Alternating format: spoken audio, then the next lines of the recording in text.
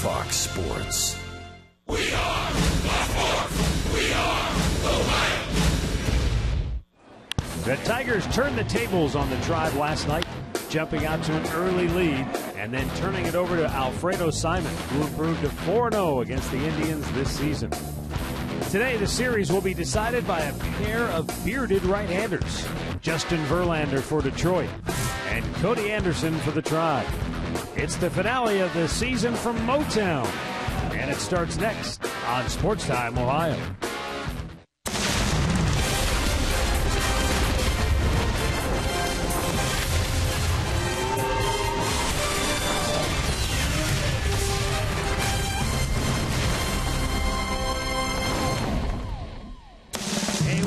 Sunny day on the banks of the Detroit River in the Motor City.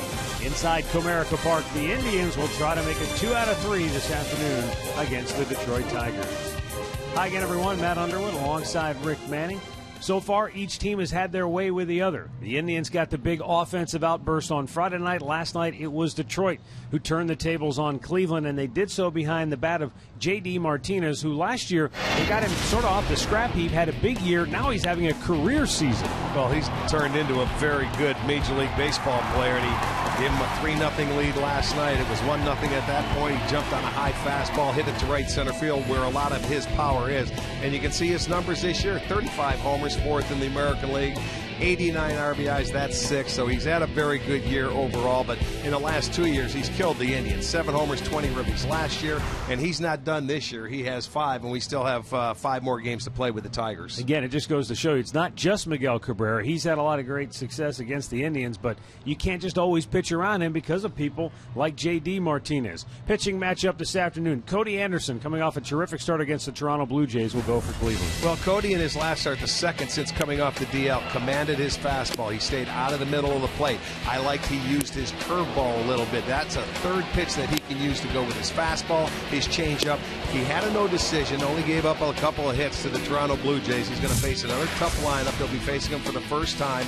And 2-3 this year with a 4.17 ERA. The old veteran, Justin Verlander, coming against the Indians this year, struggling this year. But in his last 5 starts, since coming off when he had his arm problems, he's throwing the ball very well. A familiar foe for sure. 42nd career start for Verlander against the Indians. That's the most he's made against any opponent. And among active pitchers, only Mark Burley has started more games against the Cleveland Indians. We're back with today's play-by-play between the Tribe and the Tigers coming up next. Cleveland Indians baseball is brought to you by W.B. Mason, the official office supplier of the Cleveland Indians. By McDonald's, I'm loving it. By your local Toyota dealers. Visit buyatoyota.com. Toyota, let's go places. And by the injury lawyers at Elk & Elk, proud sponsors of the Cleveland Indians. Call 1-800-ELK, Ohio.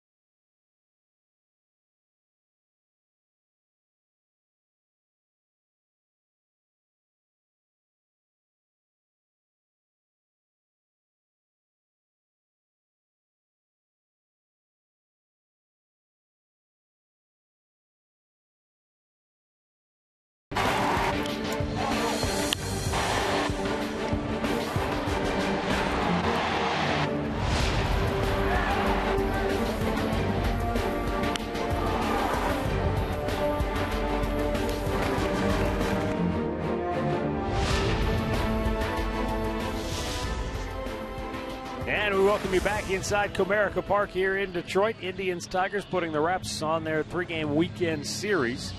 And for Cleveland, Cody Anderson will take the hill and try to do much better than Danny Salazar did last night. And with that, the Indians could get out of here with a series victory. With more on the big right-hander, let's go down to Andre Knott. Well, for the big right-hander, guys, you guys know it. It's all about the secondary pitches. I heard Rick talk about the open, about the curveball that he brought out last game against the Toronto Blue Jays. And in talking to Mickey Callaway, he goes, look, I like him having the curveball. It's not something that we want him to come out with early. We want him to go through the lineup once or twice and then start using that. Now, the pitch that they've talked about a lot and they've changed the grip on is his two-seam or his cutter. The cutter against Toronto had some drop to it and move for him. They just want something that wiggles for Cody Anderson. And he says, look, it worked against Toronto. It can work against Detroit. Use the game plan that you watched Friday night from Josh Tomlin, and you'll be fine. But they like where he's at right now. That last start was very encouraging because he was willing to use that curveball and that cut fastball. All right. Thanks a lot, Andre. Justin Verlander, meanwhile, is on the hill for Detroit. He's had some good starts, some bad starts, but seems to be throwing the ball much better here of late. And he's made a lot of starts in his career against Cleveland. Let's look at the lineup he'll face today for the Tribe. It's brought to you by Progressive Insurance. Jason Kipnis in the leadoff spot, followed by Francisco Lindor. Michael Brantley will DH today and bat third. Then it's Carlos Santana. Lonnie Chisenhall in right batting fifth. Yan Gomes will hit sixth. Almonte in center field hitting seventh. Jose Ramirez gets the start at third base hitting eighth. And Michael Martinez will start in left and bat ninth. Northern Ohio Honda dealer starting pitcher today will be Justin Verlander. Verlander picked up a victory in his last start against the Royals September 1st. Went 6 2/3, gave up 7 hits and 4 runs. 2 of them were earned, but he did get the win. He's making his second start against the Tribe. He started on June 13th. He went 5 innings, gave up 3 hits and a couple of runs in a no decision in that ball game. And in his career, 18 wins, 16 losses in his 42nd start against the Tribe. Let's set the defense behind him this afternoon for Detroit. It is brought to you by Ram, and it looks like this. Collins is in left, Ghosts in center, J.D. Martinez over in right, Castellanos at third, Machado back at shortstop today. Romine gets the start at second, Victor Martinez at first, McCann doing the catching. Tony Randazzo today will call the balls and strikes. Doug Eddings is at first, Adrian Johnson at second, and the crew chief Hunter Wendelstadt down at third.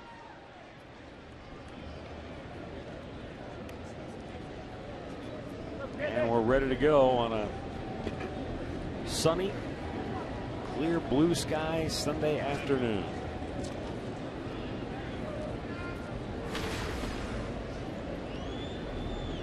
Hope you're enjoying your holiday weekend.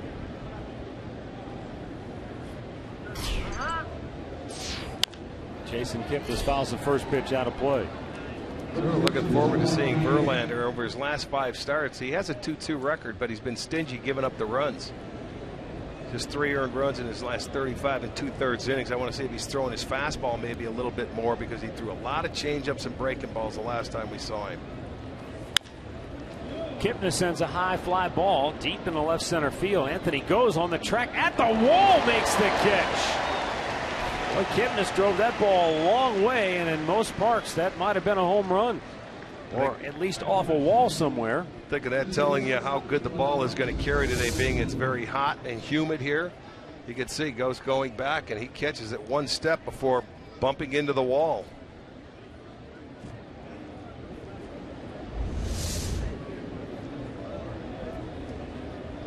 And so up comes Francisco Lindor. Kipnis has hit a number of balls really hard in this series, but nothing to show for it. Now 0 for 9.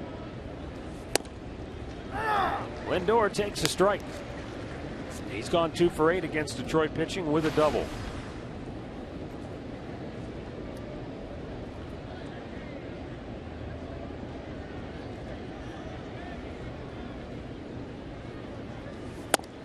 Inside, he missed 1-1.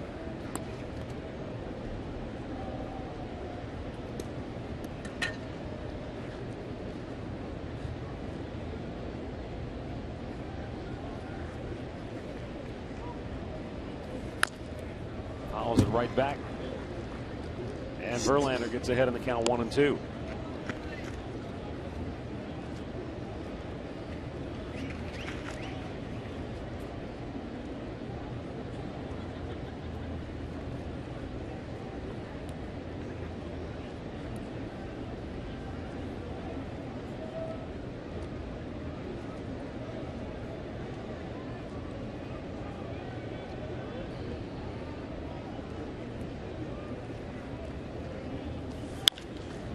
Lindor drives one to deep right field, but Martinez will make the catch.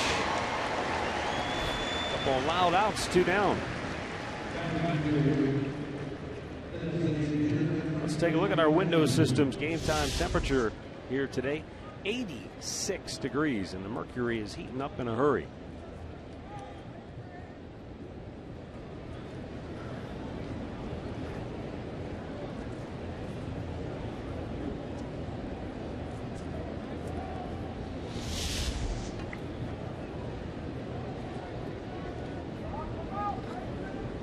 Michael Brantley, serving as the Tribe's DH today, takes outside ball 1.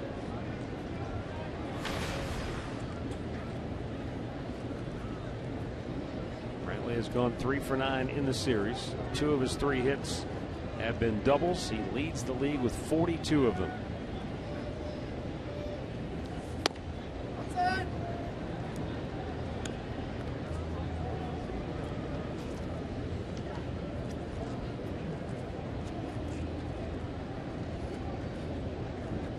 Almost 80% of the games played, he's had a hit in.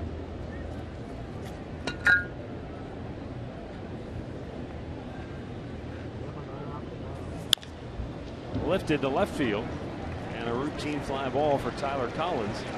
The Indians go 1-2-3. The Tigers are coming to bat.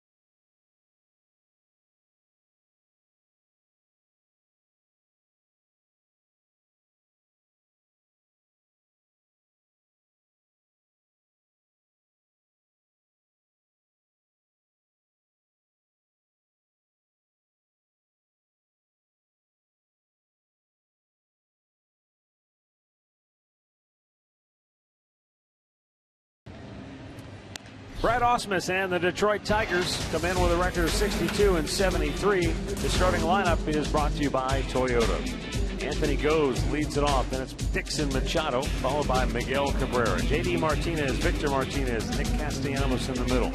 Tyler Collins, James McCann, and Andrew Romine round it out. Cody Anderson is our Northern Ohio Honda dealer starting pitcher in his first start against the Detroit Tigers. Coming off a good one against Toronto, where he had a no decision, 6 innings, 3 hits, just 2 runs. He left with the game tied at 2. This will be his 3rd start in the Central Division. His other 2 came in, 1 against Kansas City, 1 against Minnesota. And he is 0-1, and he has a high ERA, so we'll see if he can handle this Detroit lineup. Again, establishing his fastball, hitting the changeup, cut it a little bit, and then maybe that 2nd, 3rd time around, mix in that breaking ball.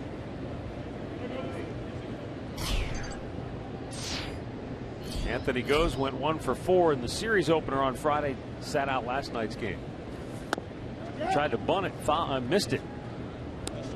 Jabbed right through it.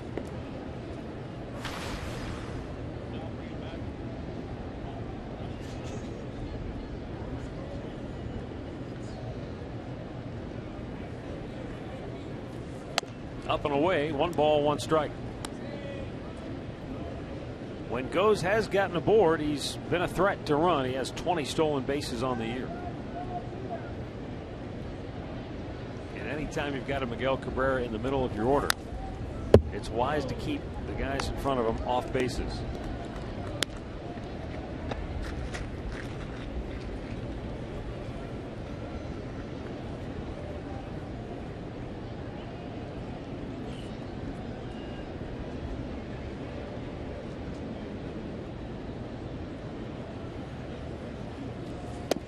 Missed outside. Changeup floated off the mark, 2-2.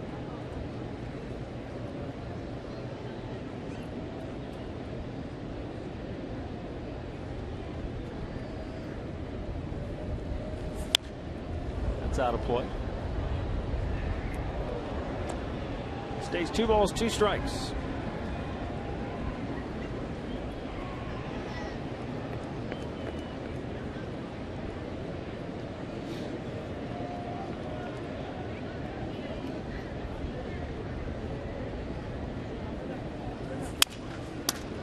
Broke his bat, it sounded like, to third base where Jose Ramirez throws him out, 1 away.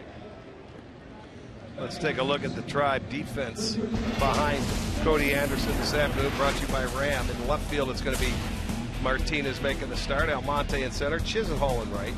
Ramirez is at third, Lindor at short, Kipnis is at second, Santana at first, with Gomes doing the catching.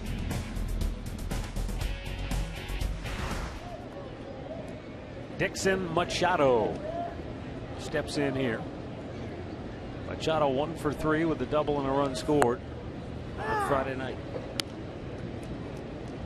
Got lined to double down the left field line, made a tremendous play at shortstop.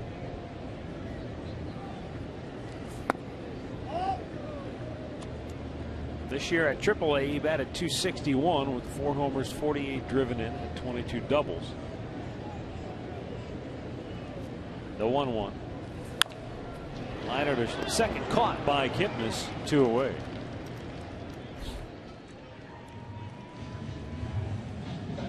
Keys to the game are brought to you by Wayside Furniture, where Indians batters work the count on Verlander. And for Cody Anderson, mix in the curve. And as we heard from Andre Knott earlier with regards to Cody Anderson, Mickey Callaway, the pitching coach, saying, not necessarily do we want him to break it out right out of the bat, but eventually want him to mix it in. Well, they've never faced it before, so a lot of times he has the advantage going through the lineup the first time. They don't know what you have. So yeah, you want to save something if you can. Command the fastball early and work in that changeup. Cabrera swung and missed at a good sinking fastball. Now gets an off-speed pitch in for a strike. It's quickly 0-2.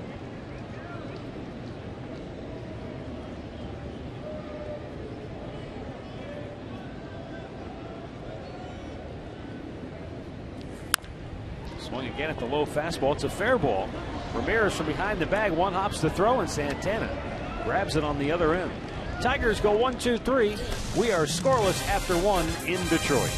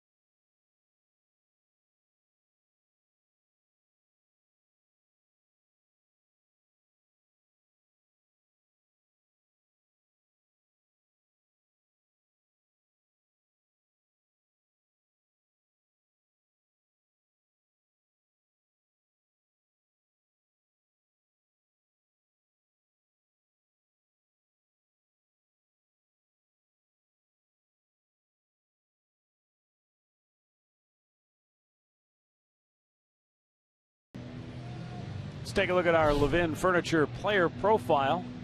Justin Verlander. This is his 42nd career start against the Indians. Made his major league debut against the Tribe back on July the 4th of '05. He's been an innings machine throughout his career. Well, and spent the first time of his career on the DL starting out the year.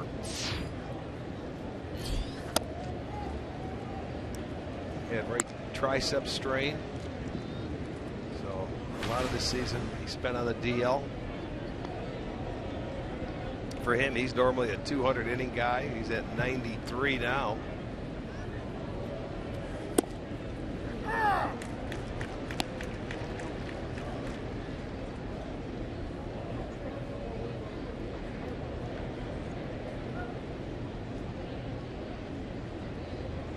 Carlos Santana, just 1 for 5 in the series, but he's drawn 4 walks. There's a curveball, drops in for Verlander.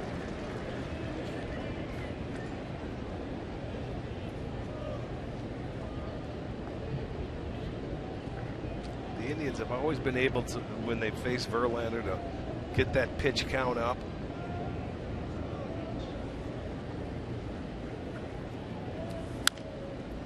Out of play.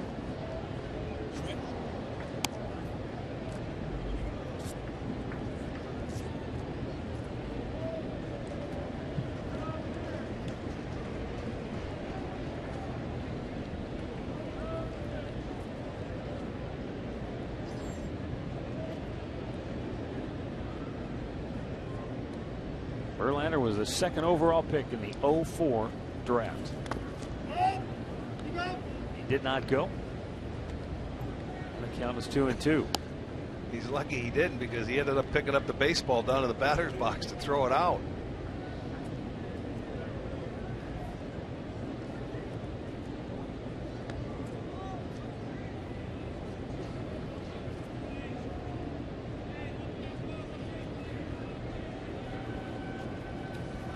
Downstairs, full count.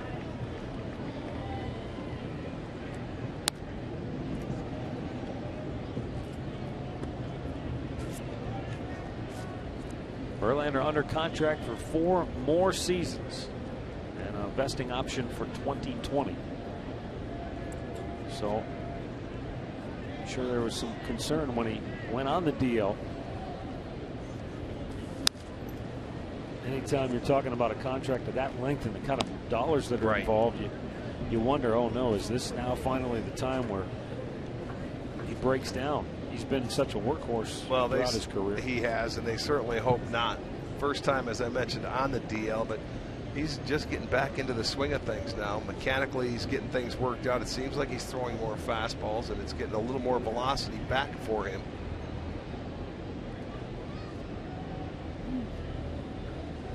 There's the payoff, and the fastball is inside on the corner for a called strike. He gets Santana 1 away. Came back on the inside. Check it out on our Nissan pitch tracker. A little comeback fastball on the inside part of the plate. Very good pitch. He threw him 3 straight sliders once he got ahead of him, and he bounced most of them. Santana didn't go after it. Then he locks him up. I think he might have been looking for another breaking ball. Lenny Chisenhall getting the start again in right field.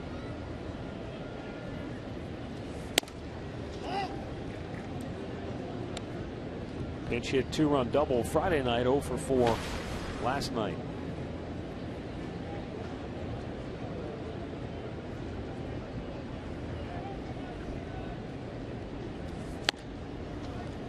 Outside 2-0.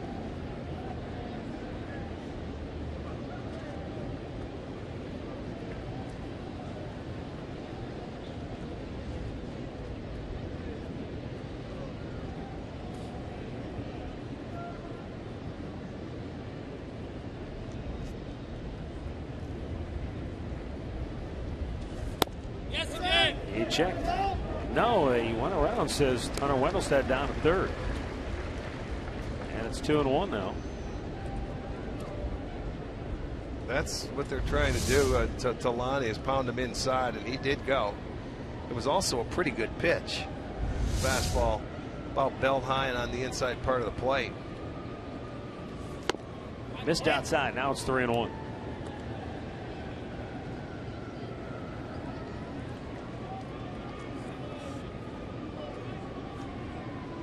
Lonnie hit .403 in the month of August. Terry Francona said he just thinks he's really taken to right field. 3-1 pitch. Missed inside, ball 4. First base runner as Chisnall goes down to first and Yan Gomes steps to home plate. Since 1975, Jack Morris has accrued the most victories against the Indians. Roger Clemens, David Wells, and then Justin Verlander. Yeah. The old knuckleballer was in there, Charlie Huff.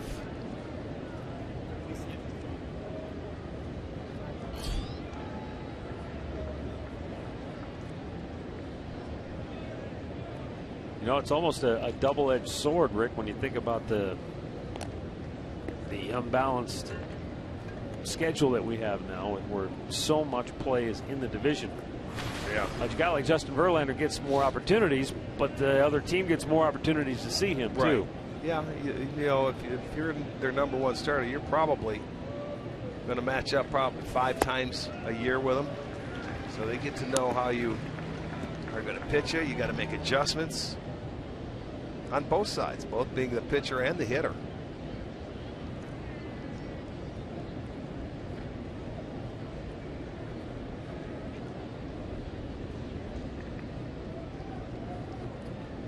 Yeah, and outside of the division, you're lucky to see a guy twice. Yeah. You know, if it just falls where, hey, you're going to face him now, and then you're back in the next town, you'll come back to your park the next week. You may see him twice within a 7-8 day period. And then not again for another year. Right. Exactly. High pop on the infield. Third baseman Nick Castellanos in the foul ground. And there are 2 away here in the second. Well, catch Indians baseball with MLB.com at bat on your smartphone or tablet. Stay connected with live radio broadcasts, stats, breaking news, and more. Download MLB.com at bat, the #1 app for live baseball.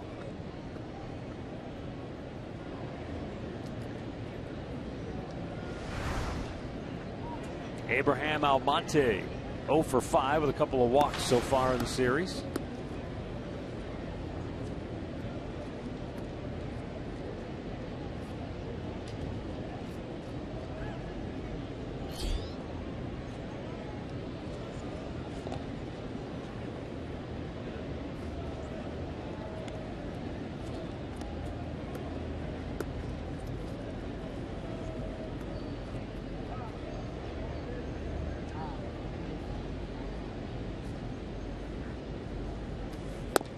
Takes a strike, and it's 0-1.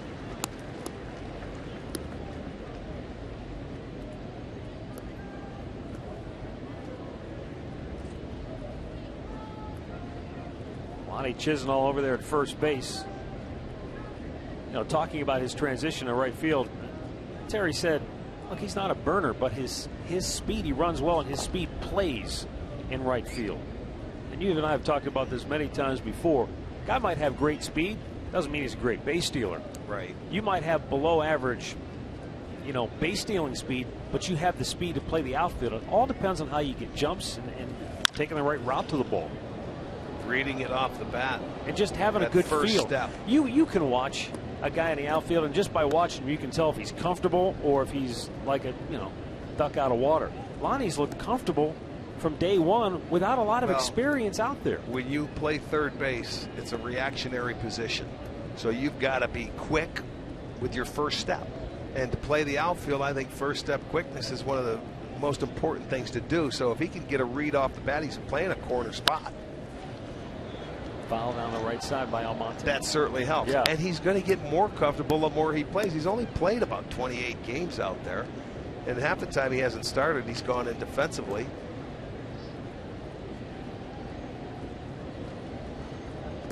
Hadn't thought about that, though. The first step reaction. I mean, there is a.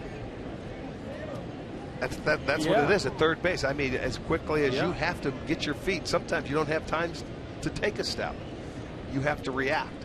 Well, in the outfield, if you can pick the ball up off the bat and get that first step quickness and get started in the right direction to where you're heading, and you run a good line to the baseball, you'll be just fine. Almonte strikes out on a good off-speed pitch by Verlander. He fans a pair here in the second. No score, middle of inning number 2.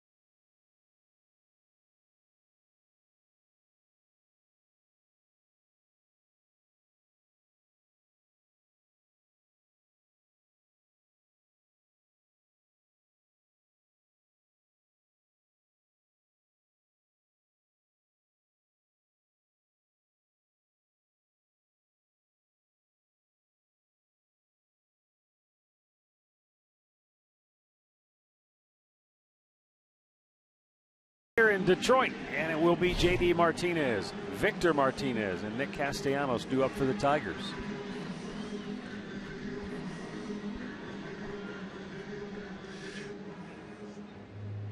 Cody Anderson worked a 1-2-3 first inning.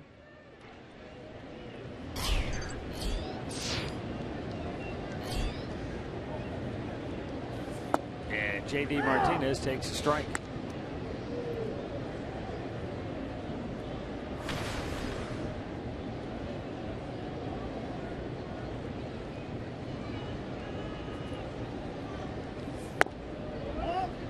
Changeup misses downstairs, 1-1. Martinez is a guy that likes the ball away. He likes to extend the arms, and he likes to try and hit that short porch out right. He did it last night on a fastball. Cody gets ahead of him 1-2.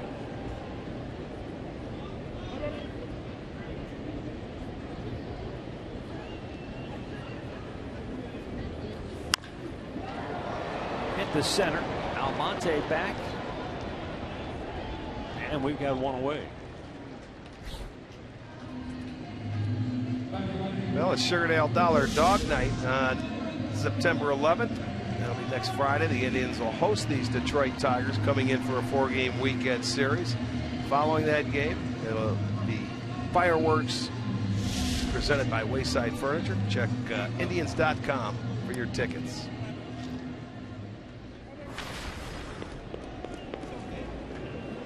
Victor Martinez has gone 2 for 8 in the series.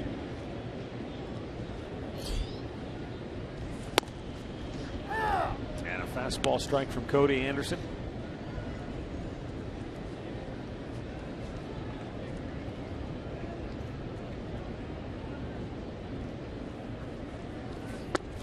A little bit low there, 1-1.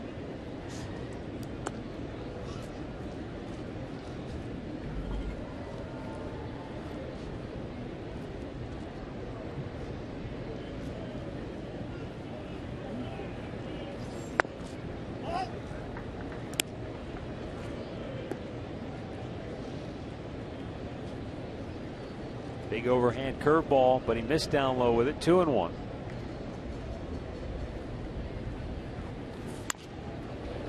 Victor pops that out of play. Well, you can see when you stay inside on him, he's still trying to serve everything to left field like he did. He had back-to-back hits last night, throwing the ball out to left field. So you're doing him a favor if you throw it out there. Of course, you can't stay in all the time, but you got to force him to use his hands.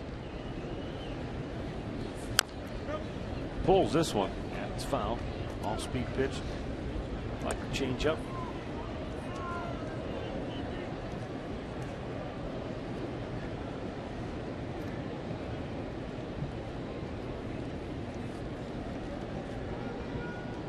Yan Gomes has Cody Anderson mixing it up here in the early going.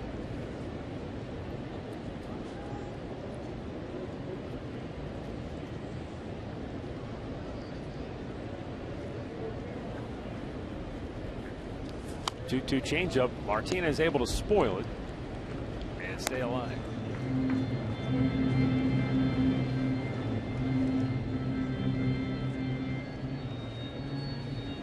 Victor has been able to do that his whole career.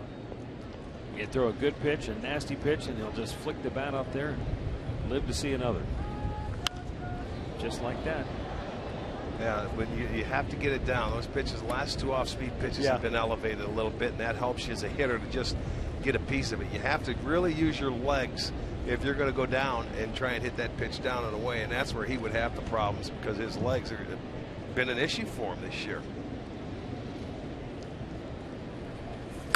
There you go. Yeah, you could see he just literally threw the bat at it, Rick. Right. He could not get down to go get that pitch because it was down in the zone. That put out has scored 5-3. That was Ramirez with the shift on who made the play. I mean, watch Martinez. Normally you see the pellet, he'll go down and drive through the ball, but just one-handed that one. Had to take one hand off his bat. His legs will not let him get to it. And he went inside a couple of times, so that was really a nice job by Cody Anderson. And Castellanos steps in. 1 out of 7 in the series. And a strike on the inside corner.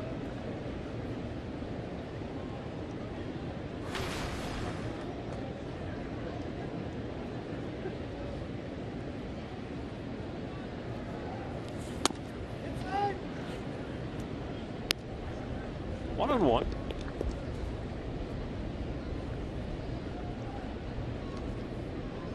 No score, bottom of the second. Oh man, that nailed Yan Gomes. I think it either got him right on the shin guard or right above it. It sounded like the shin guard. Ouch, right on the kneecap. You know, even with that shin guard, Rick, if you turn your knee just a little bit, see how it's exposed, the inside of the knee, and that's right where it hits on the inside portion. Even though the padding's there, you can find a little crease.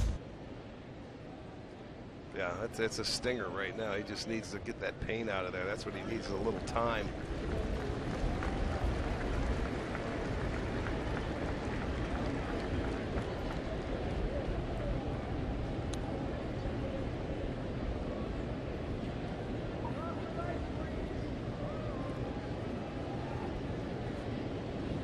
That was also the same knee he injured earlier this year, so I don't know if that has any bearing on it or not, but the 1-2 down low.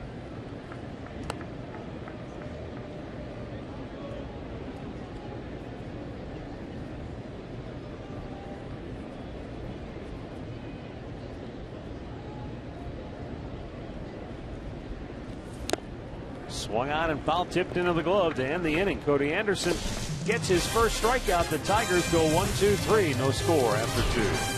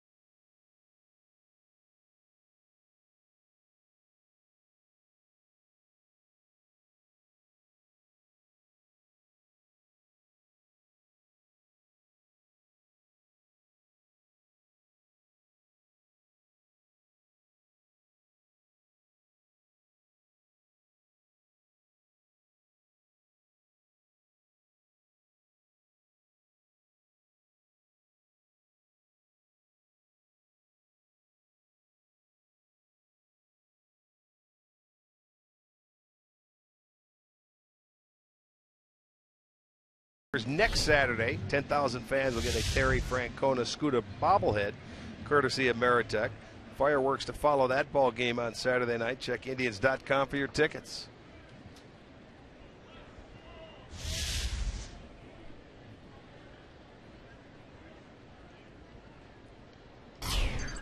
Jose Ramirez going to lead off for the Tribe here in the third. Pops one up right at third base. Castellanos into foul ground. One down. Second time he's caught one like that. Let's go down to Andre Knott. Andre, with regards to Justin Verlander, it was a little spotty there at first, but it seems like he's found his way back. Yeah, slowly but surely he's starting to feel like himself. He's out at 1.53 ERA over the last 8 starts while striking out 7 or more 5 times. And Brad Ausmus says, you know what? He goes, he can be healthy and he can see the mile per hour readings and everything else, but it's good to see him actually go out there. It feels like he's getting his mojo back and feeling like the old Justin Verlander slowly but surely. Yeah, 3 times in his first 6 starts. He got roughed up, gave up 6 runs on 10 hits to the Yankees, 7 runs on 7 hits to the Blue Jays, 7 runs on 8 hits to Baltimore. Now, granted, those are lineups that can do it to you. Michael Martinez trying to bunt his way aboard, it goes foul. You know, as long as he's been around, and he's been a very good pitcher, but he had a no-hitter going into the 9th against the Angels, and in the 9th inning it was a double down the line, a caught chalk right there. That was the only hit he gave up in that ball game. That would have been his 3rd no-hitter. But I mean, you know, a great start. That's something that'll give you confidence. But in his time around baseball, he has beaten just about everybody and wore them out. So when you're down and you're coming back, teams have a payback for you. You know, they want to get even, and he's going to have to work. And if he's healthy, there's no reason why he can't come back. To me, he's a lot more aggressive early in this game.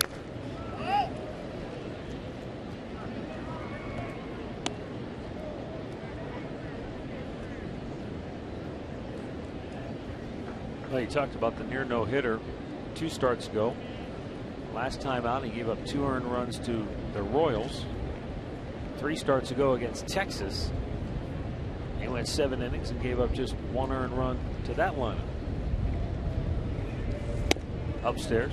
You know, when they're pitchers, he's good enough. When you're on your game, they're going to shut offenses down. There's no doubt about it. He just feels he's getting, with every start coming out there mechanically, he's getting better and better, and he's finding it, and he's getting into a rhythm. He blows one by Martinez. 3rd strikeout, 2 down.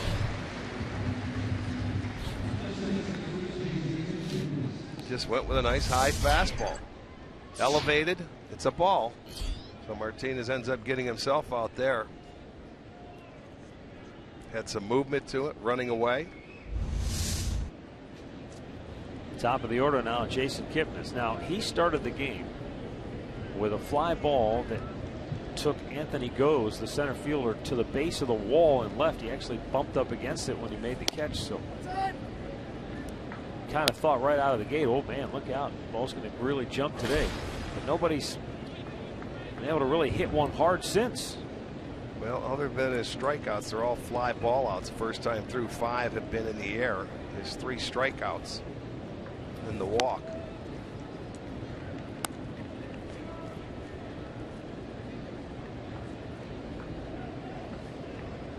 Two and 0 for Kipnis.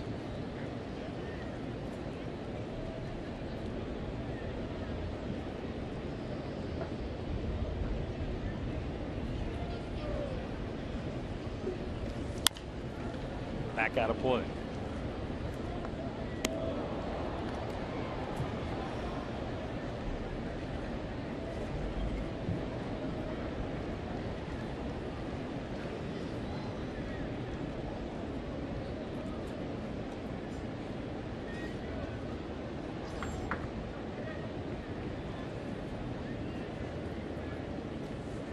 Upstairs, 3 balls and a strike.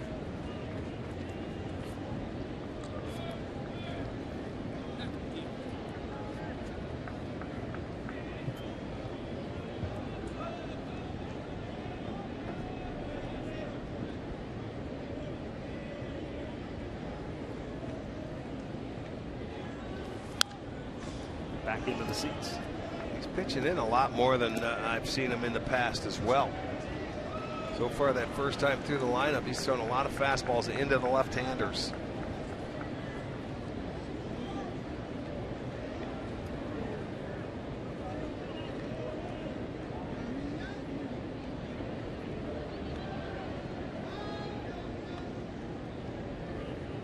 Now the 3-2.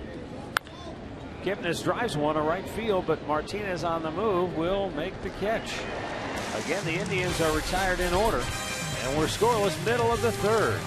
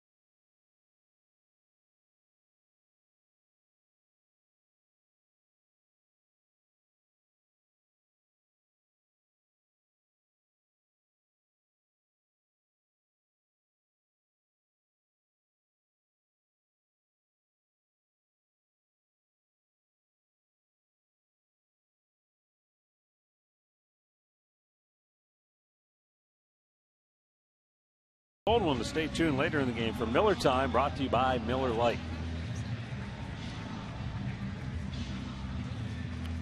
No score, Indians Tigers, bottom of the third. For Detroit, bottom third of the order. Coming up here, Tyler Collins, James McCann, and Andrew Romine.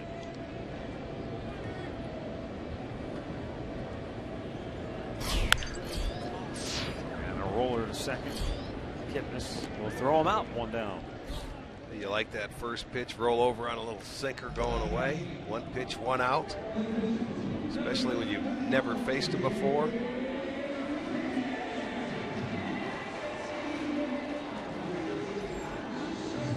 And that'll bring up James McCann, a Tigers catcher.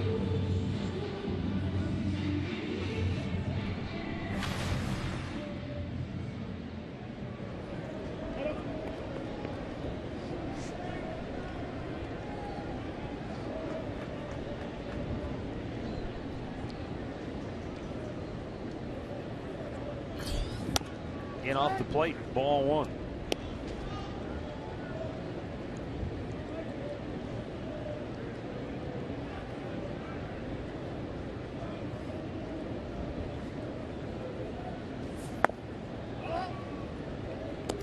It's low, 2-0. It was Detroit last night doing it with 2 outs. They scored a lot of their runs. Remember that first time through was the bottom part of the lineup, had 3 consecutive hits after Danny had 2 out and nobody on.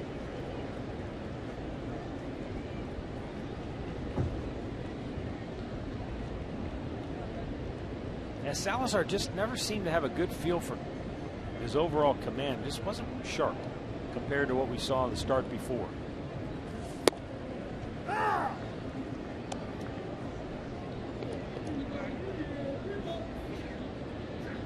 Cody Anderson, however, looks as good as he did his last time out against Toronto. First time through the order, 7 up, 7 down. Pops Collins straight up in the air, center field. Almonte 2 away. Grab some friends and catch a ball game at the popular Corner Bar. It's open to all fans at Progressive Field.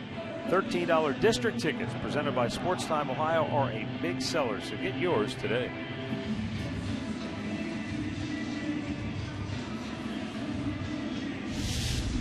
You know, another thing, Rick, maybe too much is made of this at times, but Cody's getting the ball, and whatever Yan Gomes puts down, he's throwing it.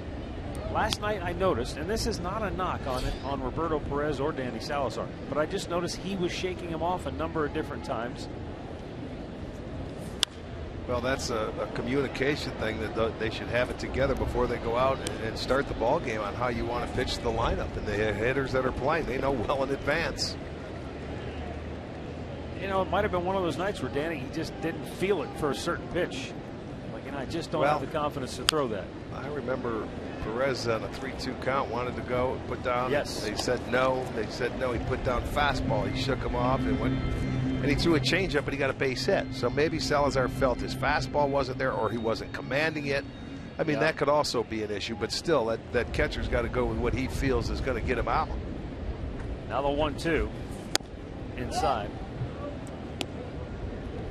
You know, Rick, how about confidence? Because in talking to Danny last night, it just seemed like he didn't have confidence in anything else he was throwing. And I don't know if it was on Roberto, but he didn't seem confident in throwing anything else. That very well could be, because if you're not 100% convicted, then you're in trouble. Well, I'll tell you what, the conviction has been there for Cody Anderson. 9 up, 9 down. Through 3, no score in Detroit.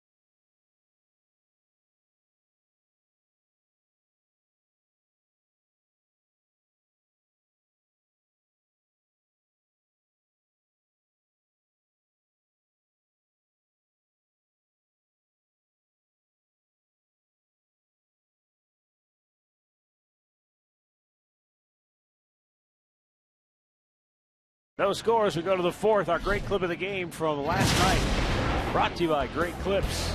In the hole. Lindor off balance. Great throw to get his man at first. And then he made a nice little pick on a backhander and a one-hop throw to get Castellanos. I think the kid's going to be all right. He's been fine. There's no doubt about it.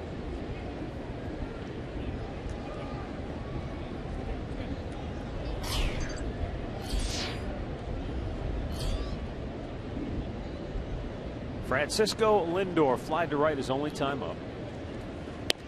There's a big overhand curve from Verlander that floated up out of the zone.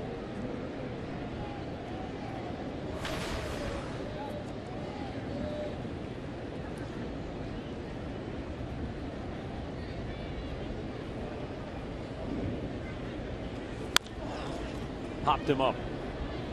I'm not sure if that was Lindor who we heard give out that long sigh like, oh, or if that was somebody closer to the dugout, but that's out number 1. They're legends, icons, and warriors. Starting next month, 2 of the biggest names in UFC will face off as coaches, an interim featherweight champion Conor McGregor and Uriah Faber join an all-new season of The Ultimate Fighter. The mayhem begins Wednesday only on Fox Sports 1.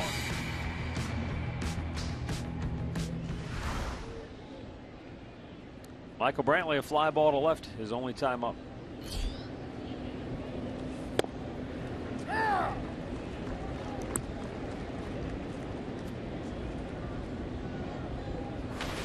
Both pitchers on their A game here this afternoon in the series finale.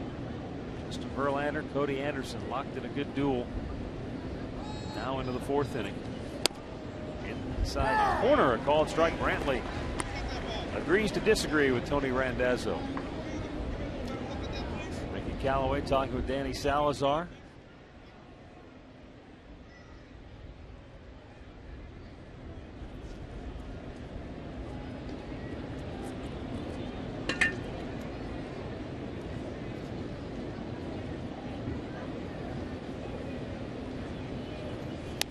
Checked his swing, and it's a foul back. Well, there's one there that you hate to do, especially when you felt like the umpire gave him one pitch before, and then you barely check your swing and it fouls off the bat, puts you down in the count 0-2. 7 fly ball outs to 3 strikeouts. Nothing on the ground yet today.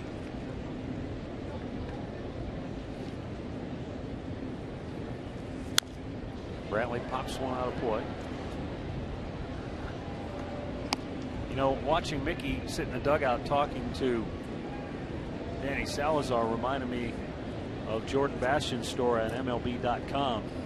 He had a lot of comments from Mickey Callaway in there with regards to Trevor Bauer and where he's at right now. And I think some of the things that he still has to work on, and there's still a long ways to go in his development. As Michael pops one foul ground, it's going to get down. But one of the quotes that jumped out at me, Rick, was after his start against Toronto, in which he got bombed for 5 runs on 6 hits in an inning and a third. He told reporters after the game that he threw a lot of quality pitches. And Mickey responded to that by saying, it just kind of shows you that he doesn't quite know a lot about pitching yet. That's the way I take it. Those are not quality pitches, and he thinks they are. Well, if you sit down and you look at go look at your outing, and you'll see. I mean, we witnessed it, we looked at it, we showed it. Pitches were up in the zone. They weren't good pitches. Donaldson hit a good pitch to drive in a run.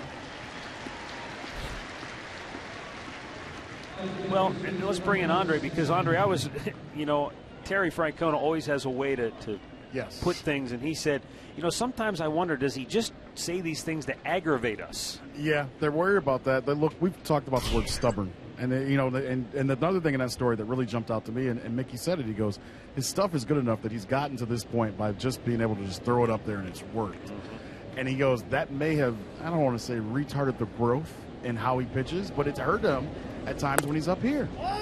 And Terry's doing this on purpose. They're at a point now where they're trying to get through to Trevor, and they want to make a point to him. Hey, do it our way. As Mickey and Jason Beret told me a couple days ago, they go, look, baseball's been around a lot longer than we've been around. He's got to follow what we're telling him if he wants to be successful. Yeah, sometimes it takes people a little longer to get it. Well, the last comment I'll leave you with from Mickey was this. I think what it all comes down to is, quote, he's a really smart kid, but he's not a smart pitcher yet. That's what we're trying to work towards. He doesn't know a lot about pitching, so we're trying to instill the basics as far as that goes. He knows a lot about mechanics and throwing the baseball, but pitching to hitters in situations, that's a different story. Well, you don't want him going out there and going a couple innings and having to leave the ball game when you're a starting pitcher. That's how you have to learn. They're trying to teach him so it doesn't happen that way. Well, the only other way you can maybe teach him is pull him from a start or two and see how he likes it. I think it's human nature, Rick. We all have a little stubbornness in us. It's just, when do we finally reach the point where we say, okay, now I get it. You know what I mean? Because you might, how many times, I'm sure, you in particular, were told things by your parents or coaches, and you probably said, yeah, whatever, I'm going to do it my way. But eventually you got to come around. What do you mean, me for sure? I agree, Matt. I knew you would. Well, Tito had another word for it. He goes, I don't want him to hit rock bottom. He goes, but if he has to, we'll get him there and we'll get him back up. Sometimes it takes rock bottom before you can start coming back up. So, you know, everybody is different. he'll learn the hard way. Like I said, if they're upset with him, instead of keep sending him out there, miss a start. We're in September. We have extra pitchers. Let him think about it. 2 down, bases empty, 2-ball, 2-strike count for Carlos Santana. I've always too deferred to the fact that, look, Trevor, in all of these guys, especially compared to you and me now, they're all young, and they're not necessarily experts in how to handle the media. And when you're frustrated, when you're upset after a game and you just got knocked out after an inning and a third, you might say some things to the writers that you probably shouldn't have said just because you're mad and you're upset. And maybe that was part of the frustration with Mickey and Terry, saying, like, don't say these things publicly, that you threw quality pitches when they just hammered the ball all over the yard against you. That could very well be it. You know, you don't want to talk to them, so you just say something where they'll leave. But you have to learn that part of the game as well. Yeah, it is all part of it. McCann, the catcher, has it, and again the Indians are gone in order. Middle of the 4th, no score in Detroit.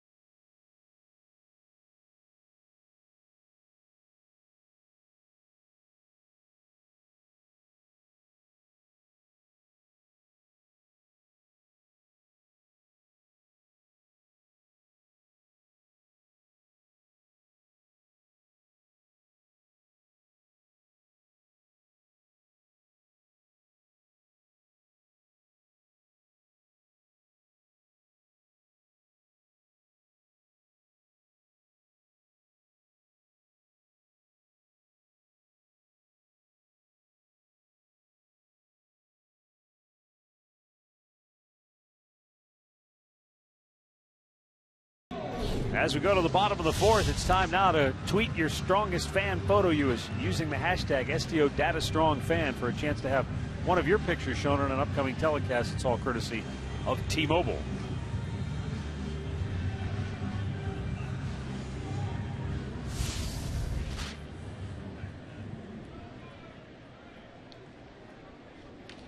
Cody Anderson goes to work against the top of the order. Anthony goes, Dixon Machado, and Miguel Cabrera. Tried to put his first time up. That time they said it didn't go. It looked like he did from back here. First time up, he clearly jabbed at it and came up empty. That time he tried to pull it back, and they said he did. Now to me that's he offered at it. There's no doubt, no question. The intention was there. If you pull it straight back, I can see it. He didn't. It went forward. It's like he kind of jabbed at it and then pulled it back. Yes. Everything's away in this at bat, and it's now 3-0. Watch, here you go. You go forward, and then he pulled it definitely back. An There you go. Yep. That's a better shot. How about that? And all 4 in the exact same location. So the first base runner for Detroit comes on a 4-pitch walk to Anthony Goes.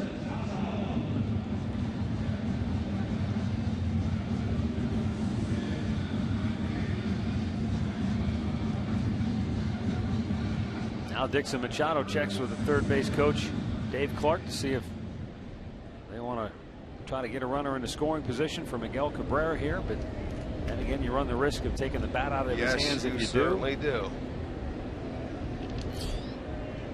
They only have 16 sacrifices on the year, but this is a young player. It's a nice one. No, maybe a hit. He's safe at first. Yeah, he beat Anderson to the bag. That's great hustle. That's a great bunt. Santana had to field it and flip it. They did everything. It was just a really good bunt. He pushed it hard enough to get it past where Anderson could only go, and he does beat him to the base. Santana fields it, gives the quick flip, and watch the foot on the base. Beat him by a half a step. Excellent bunt. So that goes as a base hit. He got the bonus because he laid down such a good bunt.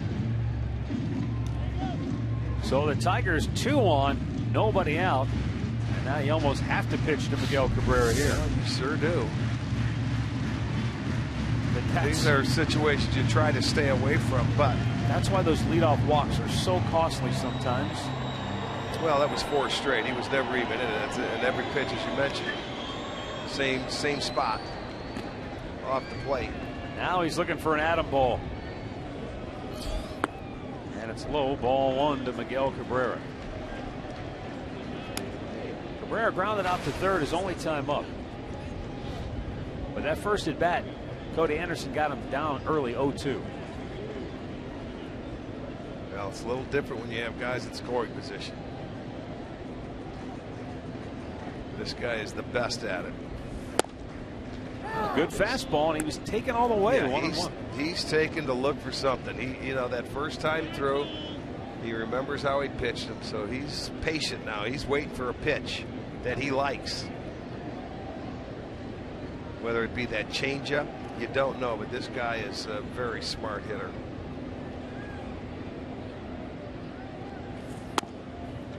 Went back with a fastball and inside, not by much.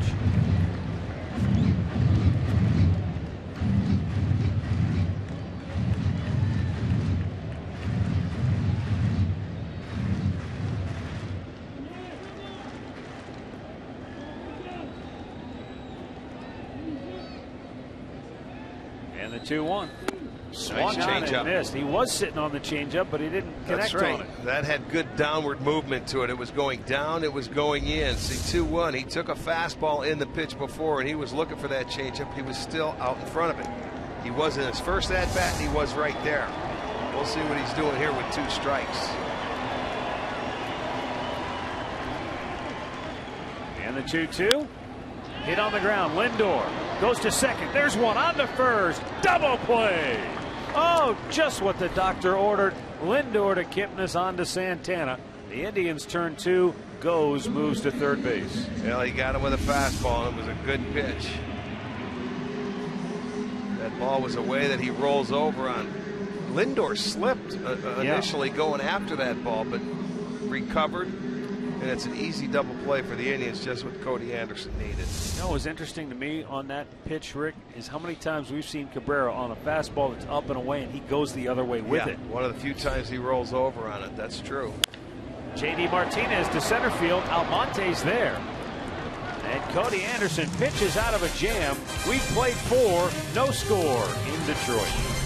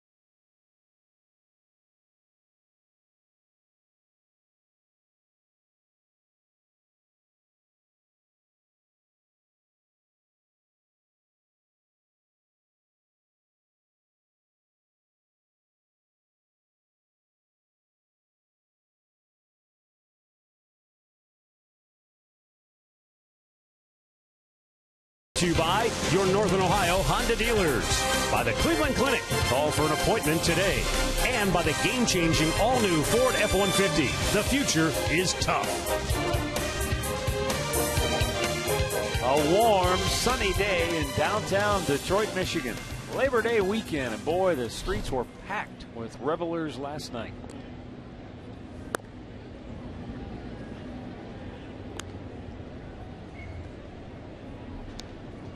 Here in the 5th inning, Lonnie Chisenhall, Yan Gomes, and Abraham Almonte.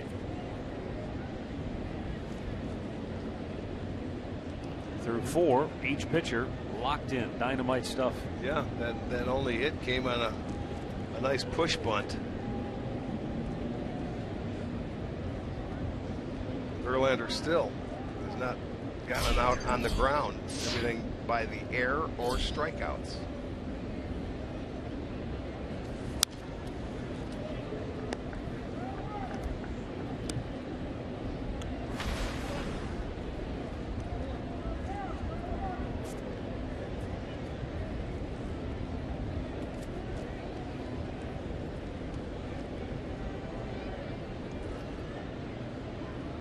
You know, I was just thinking, Rick, back to last night with all the folks that I saw all over the streets. I mean, folks were just really enjoying the warm weather. And I was thinking that, you know, working in baseball these years, Labor Day weekend, Memorial Day weekend is an extra day off of work. 4th of July sometimes fall. Yeah. Not for us, though. It's just another day. Yeah. You're out at the ballpark. Enjoy it tomorrow. We'll have another day game in Chicago. 1-1 foul back.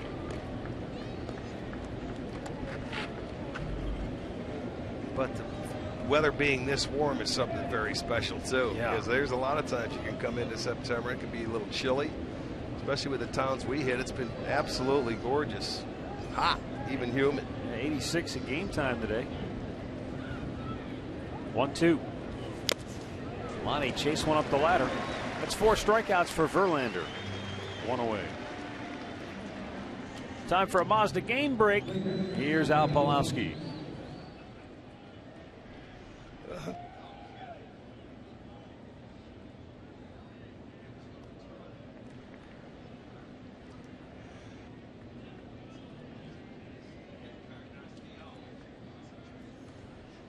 All right, thanks a lot, Al. 33 home runs for Batista, ties him with Mike Trout. Trout's still on that homer list. Trout. That's tied for 6th in the league, and Trout's gone, what, a month now? He's got 27, I think 28 games. I think August 7th was his last home run.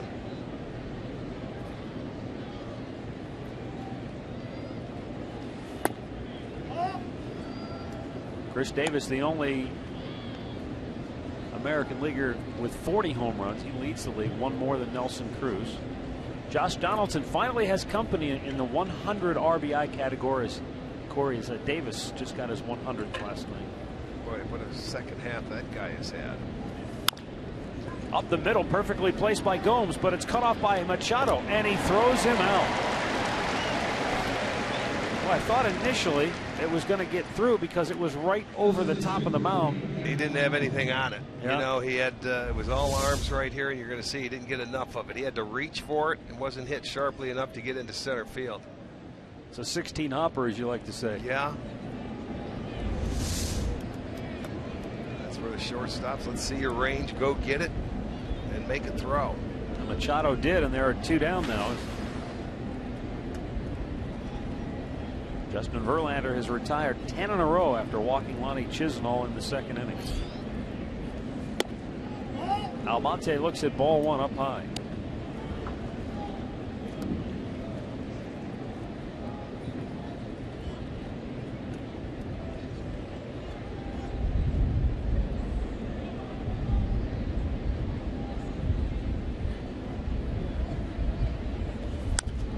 Right back to the screen.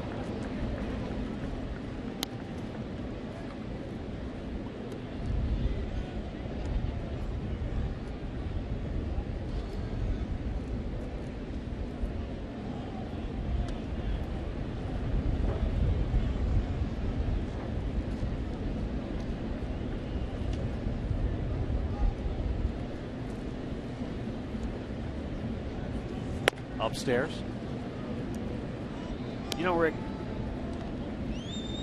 I don't see anyone really with a stronger case for MVP, and granted there's still about 30 games to go, than Josh Donaldson of the Blue Jays. Yeah, I would think he's the leading candidate. He's had one of those years, special years. And what makes that ironic to me is that here's Kansas City with the best record in the league, second best in all of baseball. But they're a true team. They've got every. Yeah. But there's no one guy that's having a monster season. Kendry Morales has been the guy that's made a difference in that offense. In the number 4 hole, the switch hitter, he's approaching the 100 RBI mark. Yeah. But not the home runs, because Kansas City's a big ballpark. They just don't hit home runs. Almonte juices one to deep center field, goes on the run. He won't get it. It'll go to the wall. Almonte around second. He's on his way to third. He'll make it there with a triple. And the first hit of the game for the Tribe is a 2-out triple for Almonte. It's already his 5th triple on the year, and that's important because Almonte's only playing in his 27th game. Yeah, he got a fastball out over the plate and he drove it. Ghost made a nice attempt at it, but boy, if he didn't get up quickly, he realized this could be an inside the Parker. But yeah, triple number 5 for Almonte, although it comes with 2 outs, so they're going to have to try and get a base hit here. This is a great triples park. Abraham Almonte is at third, looking for a ball in the dirt or base hit off the bat of Ramirez. Jose takes a strike. Verlander has only uncorked 1 wild pitch in his 14 starts. That was the 52nd triple hit in this ballpark this year, which leads all of baseball. It's tied with Coors Field as well, but if you can run an average to above average speed, this is a great triples ballpark. How about that? That's the 22nd triple for the Indians, and Almonte has 5 of them, and he was been here for what, 20-some games, 27, right? yeah. I've been here a month.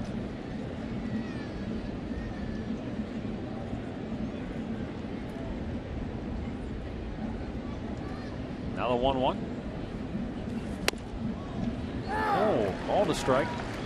Ramirez thought it was high. Now he's in the hole, 1-2. Let's see, another look here.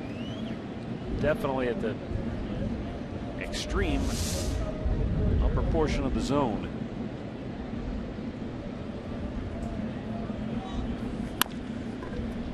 Big hopper to short. Machado throws him out.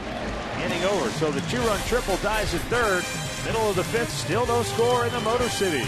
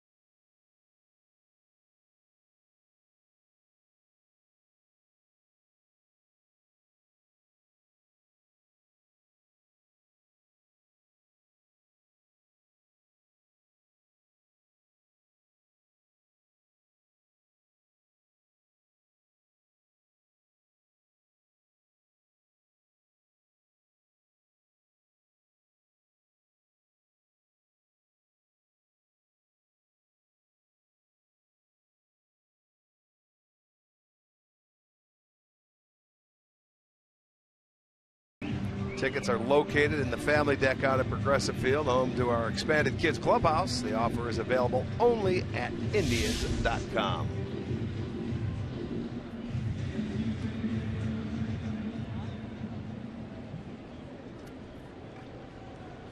One hit apiece as we head to the 5th inning. That's what we have so far. Each pitcher has walked a batter. Anderson has struck out 2. Verlander has struck out 4. Victor Martinez with a ground out to third. His only time up takes a called strike.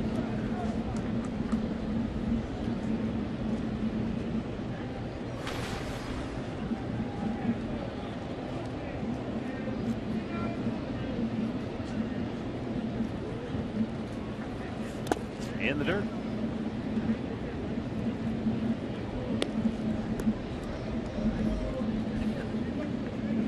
By the way, remember last night you made a comment about the drums? Yeah. You wondered if there was a marching band going on. I was walking out of the park last night. It was those guys with the buckets. The 5-gallon buckets, plastic. And they play right between the parking garage and the football stadium. So the sound just echoes off the walls and fills the air. It's like playing in between a mountain range. Yeah. Well, they were at it all last night. Now the 1-2. That's hammered right field line. It's a fair ball. Martinez will head to second base. And even with his slow foot, he gets in there with a leadoff double. Yeah, with the way Victor runs right now, he has his 18th double. I'll bet 11 of those could be triples if he could run. He just can't run, but he pulls it down into the corner. Even though they had the shift on, it was right down the line. By the time Chisenhall could get over to get it, he can lumber into second base. It's the leadoff double, second hit for the Tigers.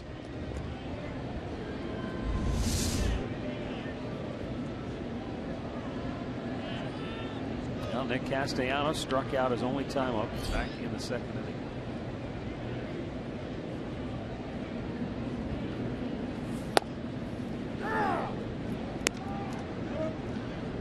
First time through the order, it was 9 up, 9 down. Second time through the order, 5 batters in, they've got 2 singles and a walk. But Anderson got a double play ball that really helped him out in the 4th. Now he runs one in off the plate. 1-1. Andre talked about, maybe using the 2-seamer or coming up with a cut fastball to just give himself a little movement. Right. Well, now you're in the middle part of that game. You can come up and show a hitter different. You've got a runner in scoring position. There's nothing wrong with breaking out that hook now.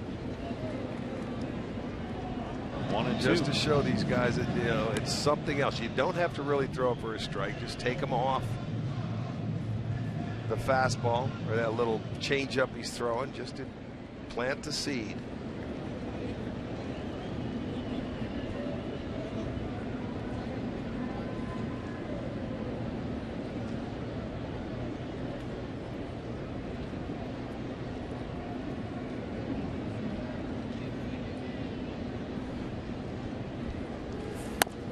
Missed away. Cutter. 2-2. That's the cutter right there. It's about 90 miles an hour, anywhere 88, 89, or 90.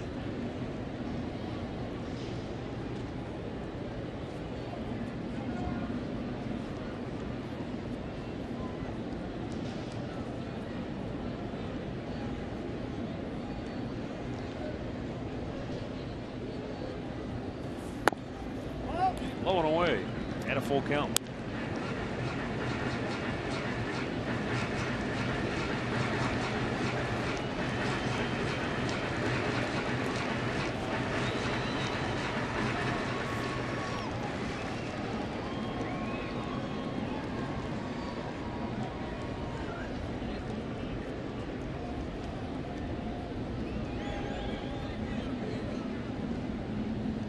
The 3-2.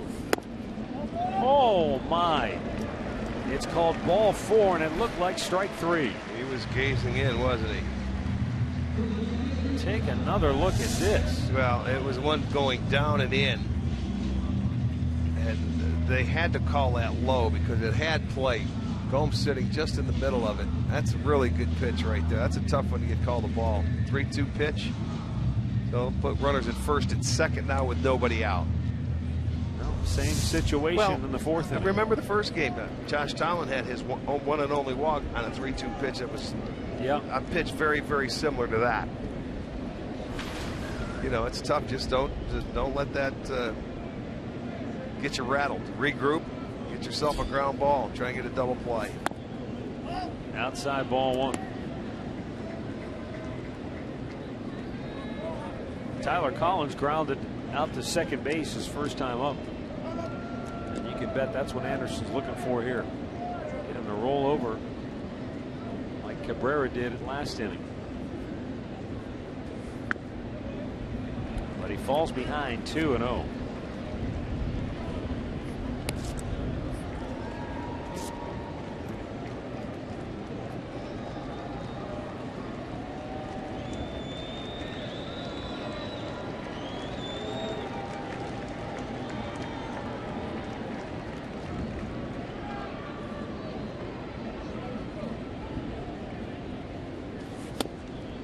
Swing and a miss. Went at him with a fastball.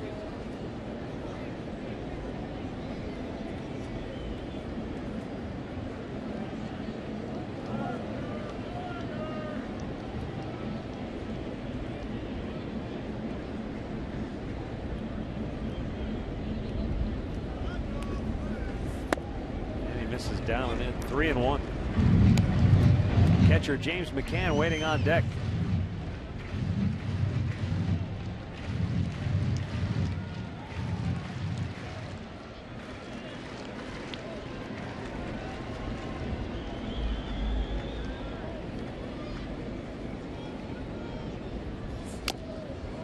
Foul back to run the count full. AT&T U-verse rewind last inning with 2 on, nobody out. Similar situation we have here. He went at Miguel Cabrera. He got behind him, but he got him to roll over on that fastball. Following the changeup, but he has to throw a strike here. I don't care what you throw. It's got to be a strike. You can't walk him. The payoff pitch. It's popped up, foul out of play.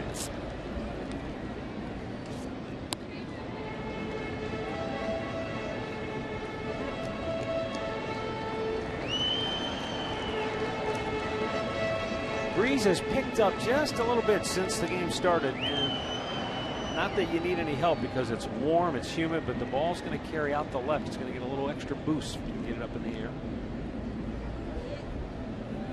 Payoff pitch. Out of play. Do a nice job of fouling him off. Live for another pitch, making him work. Collins yesterday got a nice base hit to left field on a low pitch and then hit one out to left field on a fastball up. But he looks a little tardy on the fastballs the way that Anderson has just thrown him the last 2 pitches.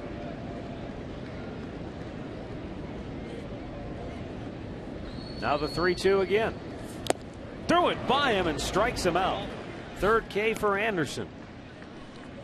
Yeah, that's the pitch he needed to make. He came back 3 straight fastballs. It's going to be our Circle K strikeout. Gomes wanted that ball in, and he challenged him, and he came up empty. So I'm glad he went right with the fastball.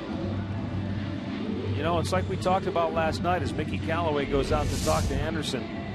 You can have a guy like Nathan Eovaldi who averages 97 miles an hour with his fastball, but it's what the hitter sees that's most important. Anderson might only be 92, but Collins isn't picking it up. Well, it showed me when it was 3-2, he fouled off a couple of fastballs to the left field side. He went right there. They did not, throw an off-speed pitch. You had to keep continuing to throw strikes in that at-bat. He did, and he got the strikeout. Well, Cody's been very good. First time through the order, it was 9 up, 9 down. Second time through 4 of the first 6 reaching. Yeah, they had first and second, nobody out last inning.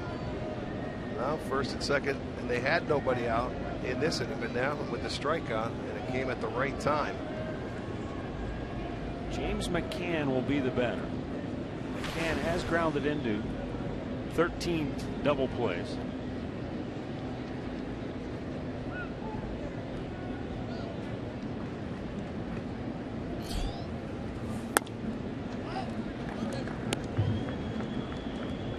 Wonder what the message was there for Mickey Callaway to go out after he gets the strikeout.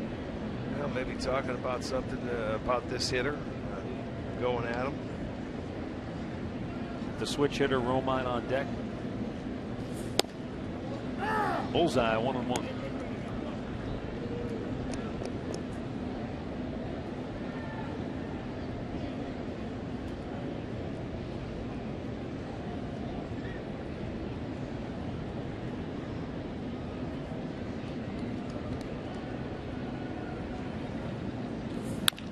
There it is. Kipnis will go to Lindor. There's one on the first. Double play. He does it again. Cody Anderson, a magician in the last 2 innings. A couple of double play balls get him out of trouble, and we are scoreless through 5.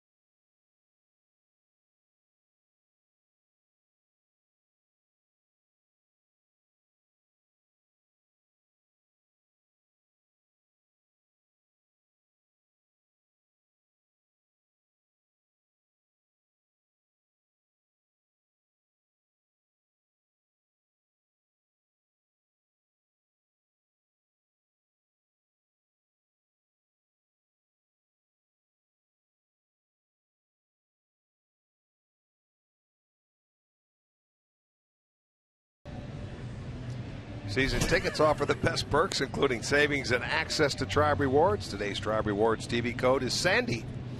Visit Indians.com for complete details.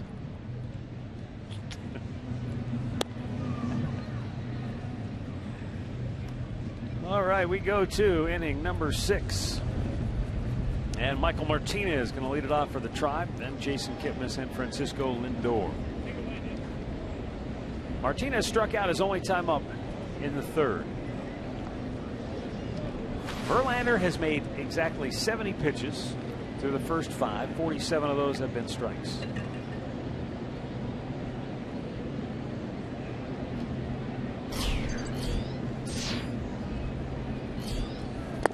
Swung on and missed. Martinez aggressively getting after it. He finished, well, I should say when he got called up, I assume that meant the season was over, though. 11th in the International League with a .289 batting average.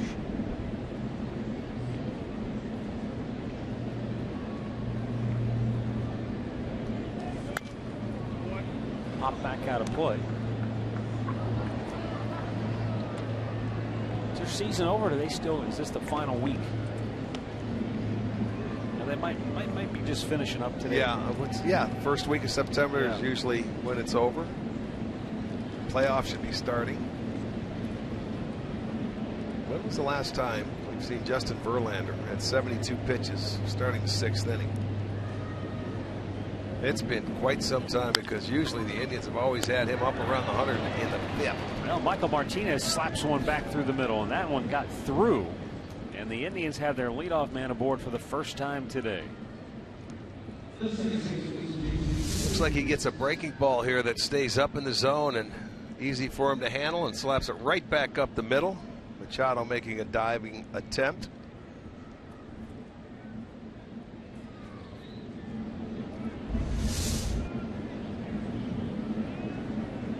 Now, Michael had 11 stolen bases at AAA. Verlander's one of those guys who has a lightning quick move to first base. He throws over more than anybody. He's quick, and yes, he does. But it doesn't slow the runners down. In the long run, no, it doesn't. They're still going to go and try and steal it if they're often trying to run.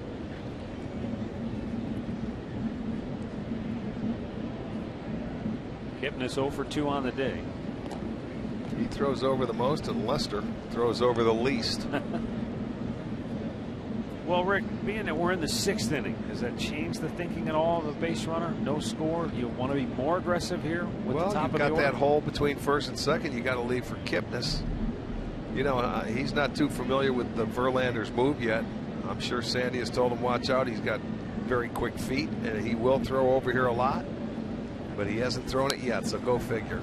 Well, Kipnis was thinking about a bunt, and it went right back over the screen. I'm sure doing that on his own. Now it's 1-1.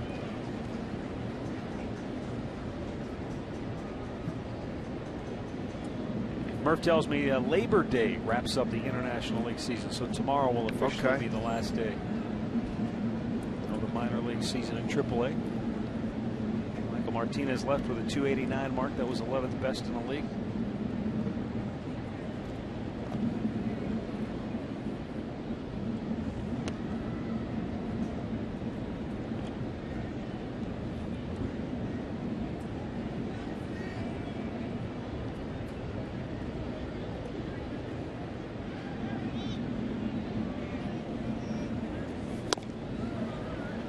Good pitch by Verlander, and it's 1-2.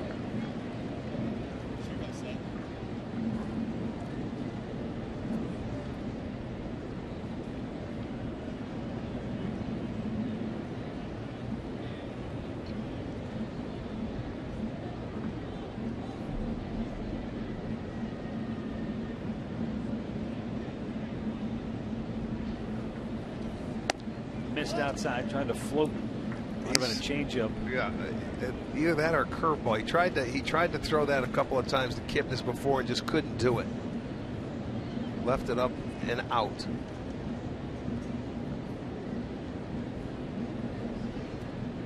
Sometimes that'll happen. Maybe if he's a little too quick to the plate with a runner at first base trying to get that ball to his catcher, even though you're throwing it for a breaking ball. That's the pitch to try and steal on. Well, now it's 3-2. I'd start him. Look for Martinez to take off at first.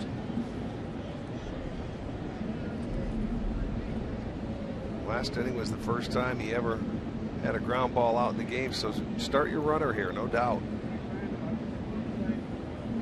There he goes. And Kipnis shoots it right back up the middle. Backhanded by the second baseman, Romine. Safe at second. Out at first, and Kipnis can't believe it. Well, he looked over there, and I'll tell you the reason why. That's why you start the runner. Right there. It was a really nice play by Romine.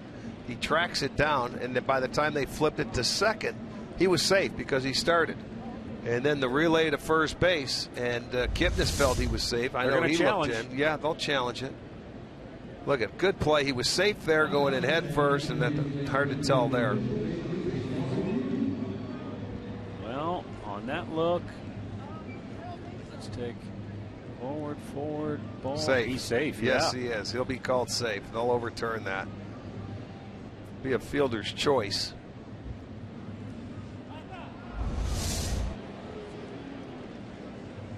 He did beat it, and that was a good all-around play.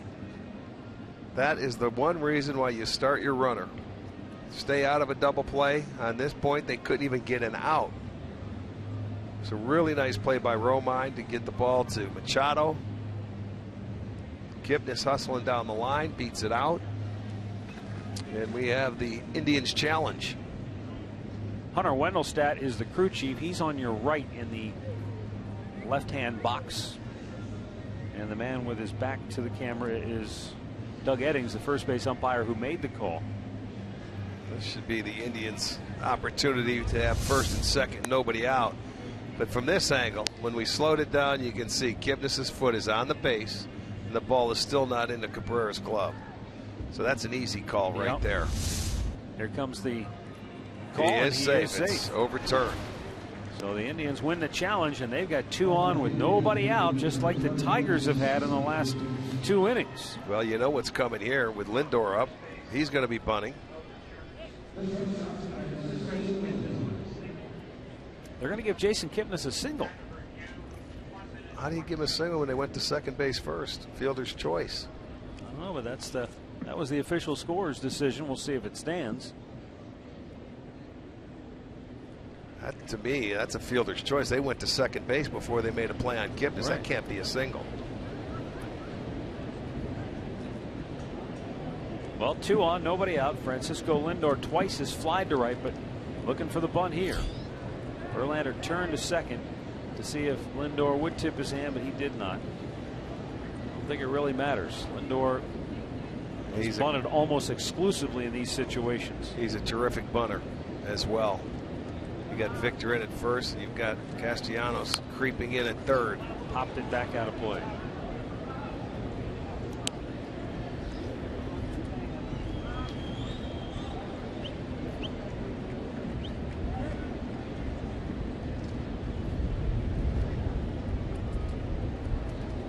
Already leading the league in sacrifice bunts.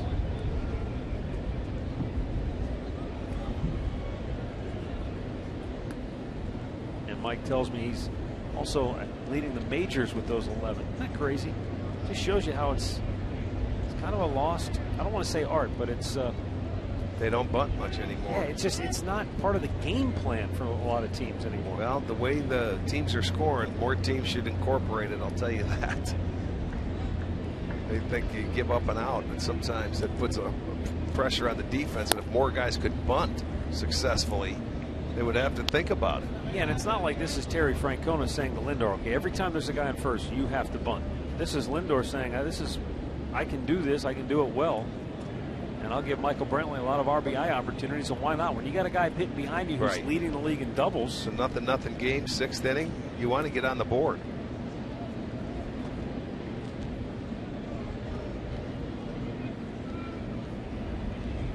That time Machado was headed towards third, maybe tipping off the wheel play.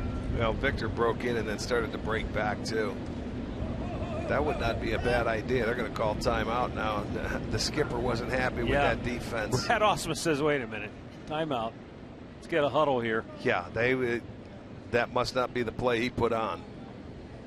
Well, Rick, let me ask you, with Lindor, if he does bunt here, they could simply walk Brantley. Yeah, they could. Then they have to face Santana. Yeah. Yes, they could. That'd be exactly what they would do for Cabrera. If you're Lindor here, I would think about bunting it down the first base line, only because Victor Martinez is over there. Force him to come up and try and make a play. I'm trying to look at how many games he's even played at first base. Well, it's not been many, and he's trying to cheat in, and you have to get it out here. And Lindor is a good enough bunter; he can go either way. Normally, you'd make the third baseman field it to get the out. Only 5 games played at first, even with all the time Cabrera missed this year. That's my point. Make him make a decision out there. The 1-1, not showing bunt, and he rips one. Deep right center field, that's in the gap. That'll go to the wall.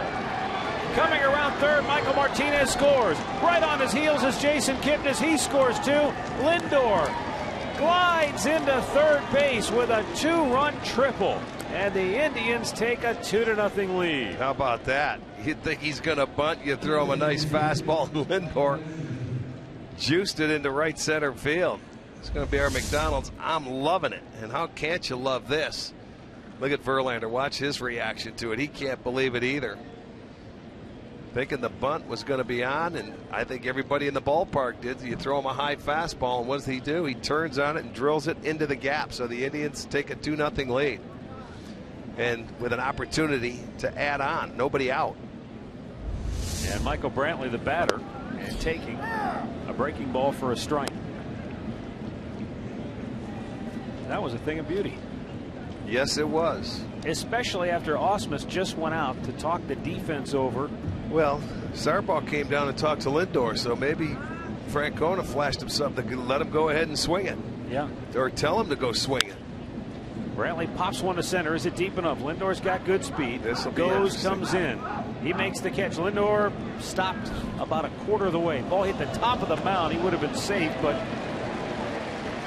That's 20/20 vision. It's always perfect. That's the tough throw from center field. You have to get it over the mound. With nobody out, you're not going to take that chance. He wasn't deep enough.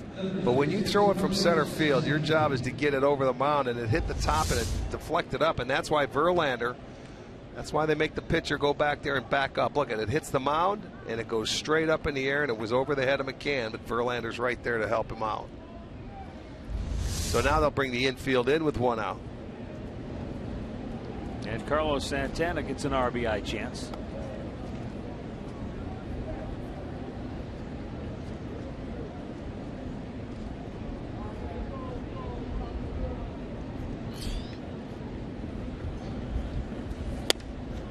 Pitch. Our stat of the game brought to you by Buick. Most career home runs against Justin Verlander, Carlos Santana. Just one behind Jim Thome.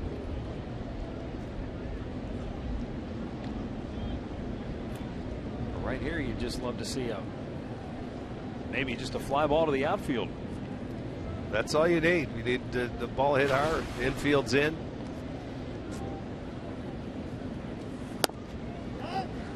One and one.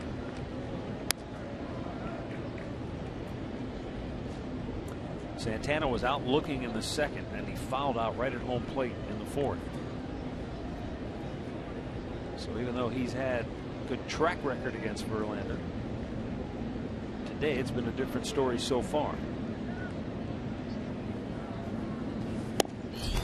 Boy, he is not giving them any breathing room. In. You like to look for something, a way to extend your arms, but there's that comeback fastball again.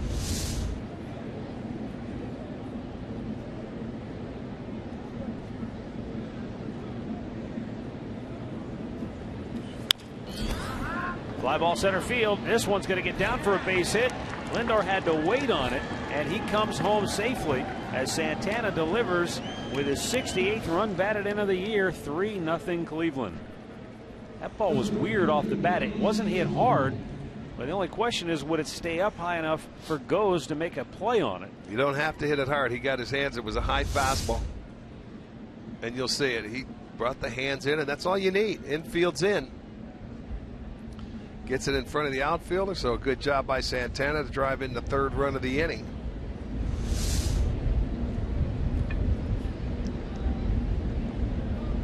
Now Lindor sparked the drive with a big 2-run triple. Now Lonnie Chisnall with a fly ball to center field. 2 down. But you know what? Give credit where credit is due.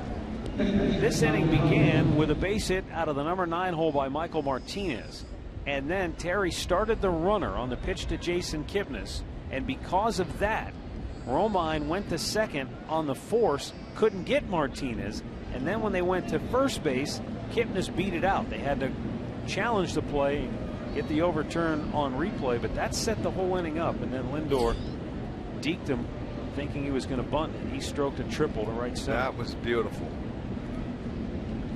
So a lot of moving parts to this inning. The way it. That was the game within the game right there. Yeah. That inning.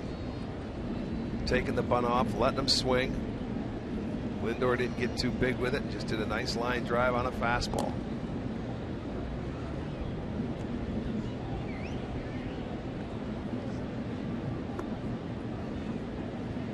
It's been a 20-pitch inning for Justin Verlander.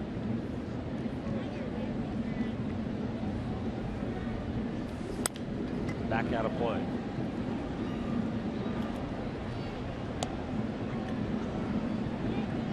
Well, let's take a look at how he's broken down by inning, because he's been pretty efficient. Now, coming in to this game, over his last 5 starts in 35 2/3 innings, he's only allowed 3 earned runs, and they get 3 earned runs here in the 6th. Yeah, the way it was going through 5, he didn't know if they'd get any. Gomes cuts and misses. It's 0-2.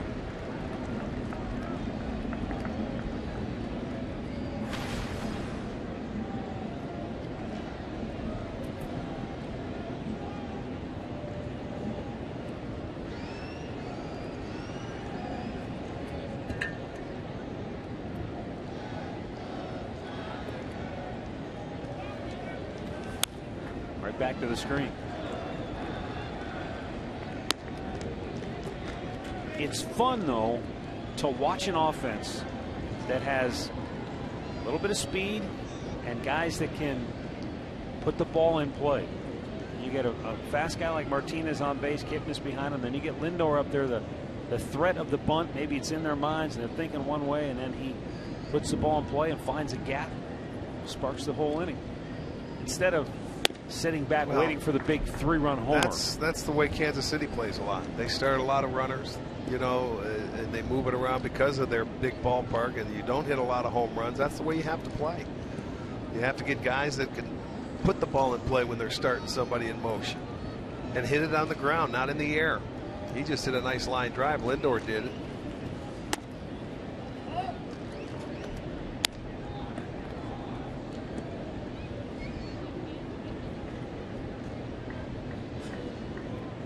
Well, with the Indians pitching, if they're going to keep you in ball games like this, there's nothing wrong with trying to get that lead early. This happened to be in the middle part of the game because both pitchers have been throwing the ball very well today. Indians are 42-13 on the year when they score first. And Gomes with a soft serve single to center keeps the inning alive. 4th hit in the inning for Cleveland, although 5, the scorer's decision notwithstanding, technically. Yeah, I agree with that. There's a breaking ball that was down. Gomes off the end of the bat. It wasn't a bad pitch. Give Gomes credit for putting it in play.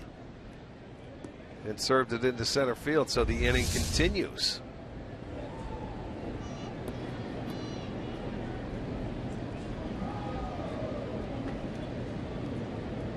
So 2 on and 2 out as Verlander now closes in on 100 for the day. The Tigers just now get a right-hander up in their bullpen. The 8th man to bat in the inning is Abraham Almonte. And it was Almonte who tripled with 2 outs last inning. Neftali Feliz, who we saw warming up last night in the game, is up for Detroit.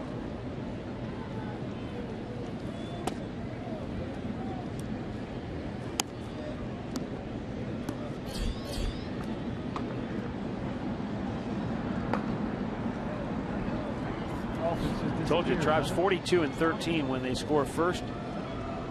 What's been really important is when they score 4 or more. That's the magic number. They're 50-17. One shy of that now. Lazy fly to center. And drifting into left center, Collins makes the catch. That'll end the inning. But Francisco Lindor lights up Verlander for a 2-run triple, and the Indians lead it 3-0.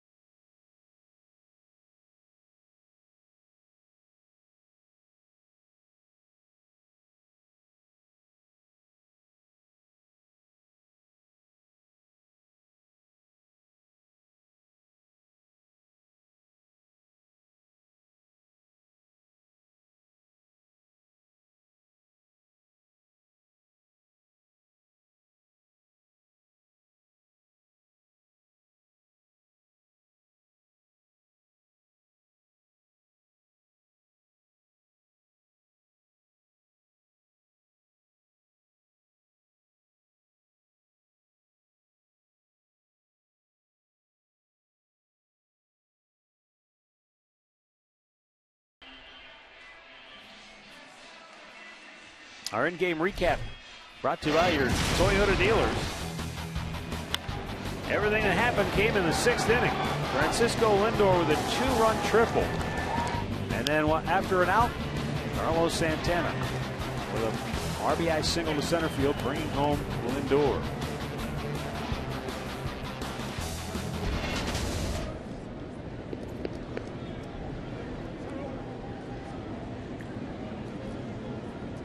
Bottom of the 6th, Andrew Romine to lead it off.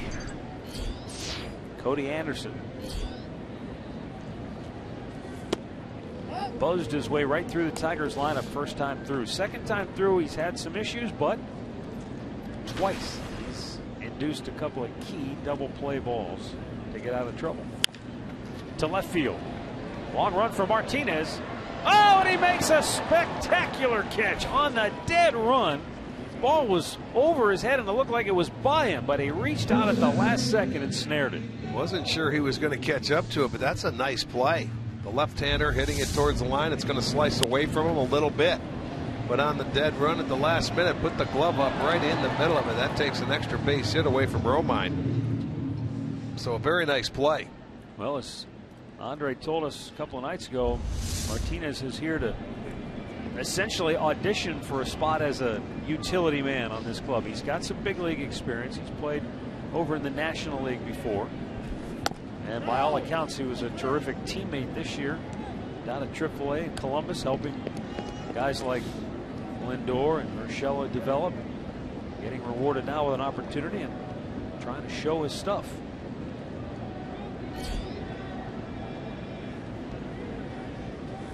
Anthony goes, cuts and misses.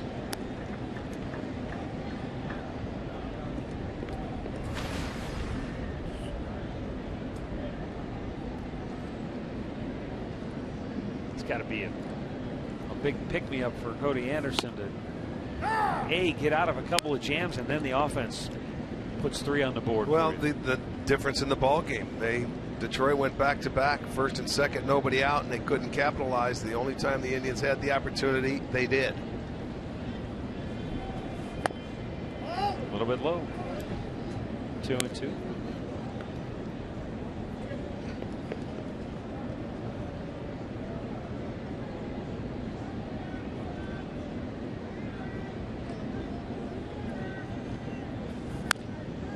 Foul right back.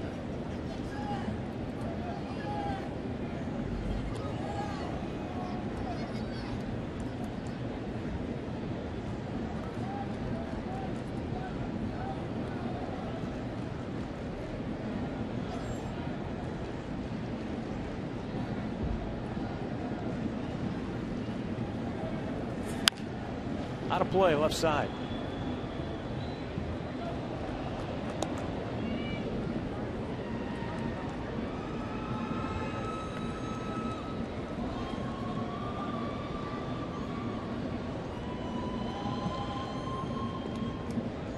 Dixon Machado waiting on deck. The 2-2.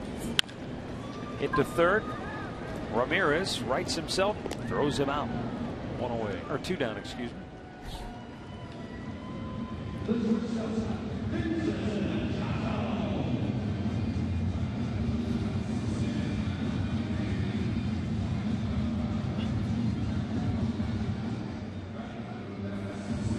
Dixon Machado, really good bunt single his last time up.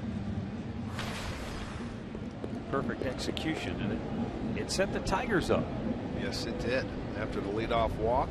But boy, Rick, after so many games and days of watching Miguel Cabrera just literally pound Indians pitching into submission, finally got him today with that double play ball. I'm sure fans watching at home were kind of saying to themselves, here we go again. 2 on, nobody out. Cabrera's up. Well, coming into this series, he was hitting over 600 against the Indians this year. They've done a good job. Yeah, just 1 out of 9. Checked his swing. Cody Anderson can't get it. Gonna make it a tough play for Kipnis, but he gets him with a bare hand grab and throw. And the inning is over. Detroit goes in order. And we roll on to the 7th. Cleveland 3, Detroit 0.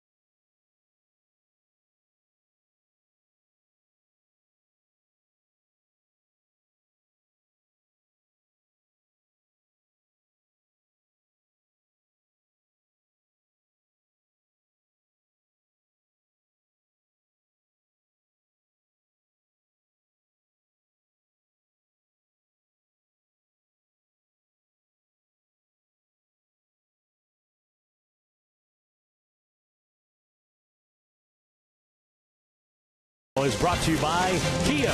Visit mykiacleveland.com to learn more. By Levin Mattress, located in all Levin furniture and freestanding locations. And by AT&T Uverse, has more channels on the go than cable.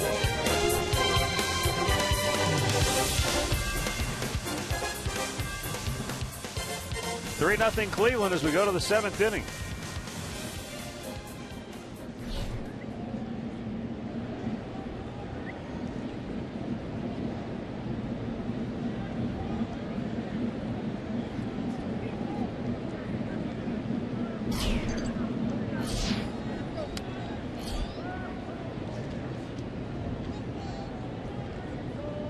Jose Ramirez 0 for 2 on the day.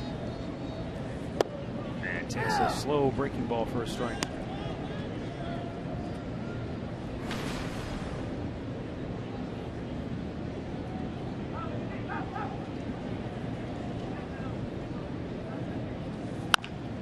Bounce to first. Nice play by Victor Martinez. 1 away. Our injury report today is brought to you by Elk & Elk.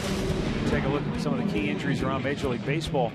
Kyle Schwarber with a rib cage injury for Chicago. That's not good news for them. Mark Teixeira still down with that deep shin bruise. You have to wonder if it's not worse than that. And that's a costly injury for New York. He was having a fantastic season before he got hurt. New York's still only a game and a half behind Toronto. Martinez up the middle. It gets under the glove of Romine. And Martinez is aboard with his second hit of the game. That's when it looked like Romine was going to get to, and it just goes off the end of his glove going to his backhand side. Up the middle, you'll see he gets a jump on it. Just doesn't come up with it.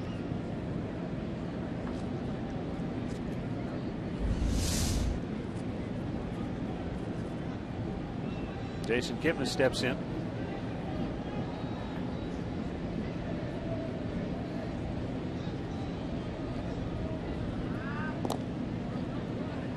Now Jason, his last time up, hit a ball up the middle. Romine made a nice play on it, went to second, didn't get the force because Martinez was running on the play. And then when they relayed the ball to first, Kipnis was safe after review. Now the throw down to second base, and Martinez is out. Delayed steal is what he did. He went out there and delayed, shuffled, and waited, and then took off. McCann did a nice job staying with him. And usually you delay steal when there's the shuffle. He maybe went just a hair too quickly. As a shortstop, Machado, you usually catch the infielders with their heads down if you do that. He was ready for it. Trying to make something happen with a 3-0 lead, though. So 2 down and a 1-0 pitch to Kipnis. But on that last, that previous at bat by Kipnis, it was ruled a base hit. We thought maybe it should have been a fielder's choice, but in the official scorer's mind, and I now that I see that replay, I understand why. He's saying that because of the way Romine fielded the ball off balance, he was staggering up the middle. He's saying in his mind he doesn't have a routine out at first base on Kipnis, and I tend to agree. We were looking at everything but Romine's effort on that play because of the review, which was on the call at first on Kipnis. And Jason's probably saying, look, with the luck I've had in this series, you got to give me a hit. Well, he got one. That's okay.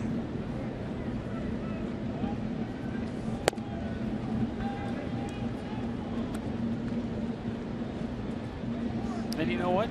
Kudos to the scorer for at least taking a look at it and saying, you know what, I don't think he would have had a play on him at first. You know, yeah, when you look at it again, I was looking at the play at second base. They were trying for the double play, or actually just trying to get the lead runner. And this time Jason draws a walk with 2 down to keep the inning going.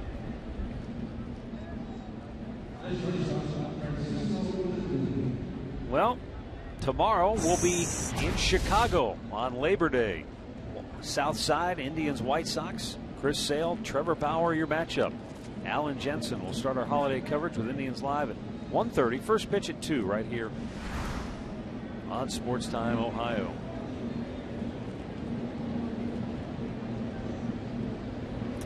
Lindor The 2-run triple his last time up.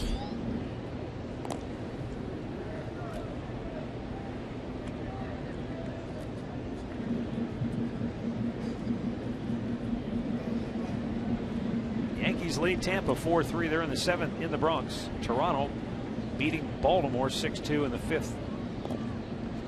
Yeah, Tampa had a 3-0 lead. Archer on the mound, so the Yankees come back with 4 unanswered.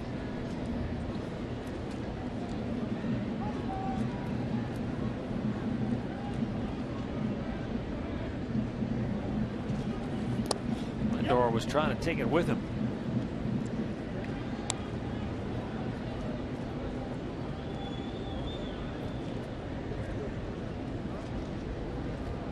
We're going in to see Chicago, and they're playing well right now. They're looking at a sweep against Kansas City. They're up early on the Royals. That was Cueto going for the Royals today, too. I think it was 5-1 Chicago. Lindor sends a fly ball to center field. Back goes Anthony Goes. He makes the catch. The inning is over. Stretch time in Detroit. Indians 3, Tigers nothing. 7th inning stretch brought to you by Spitzer Auto World.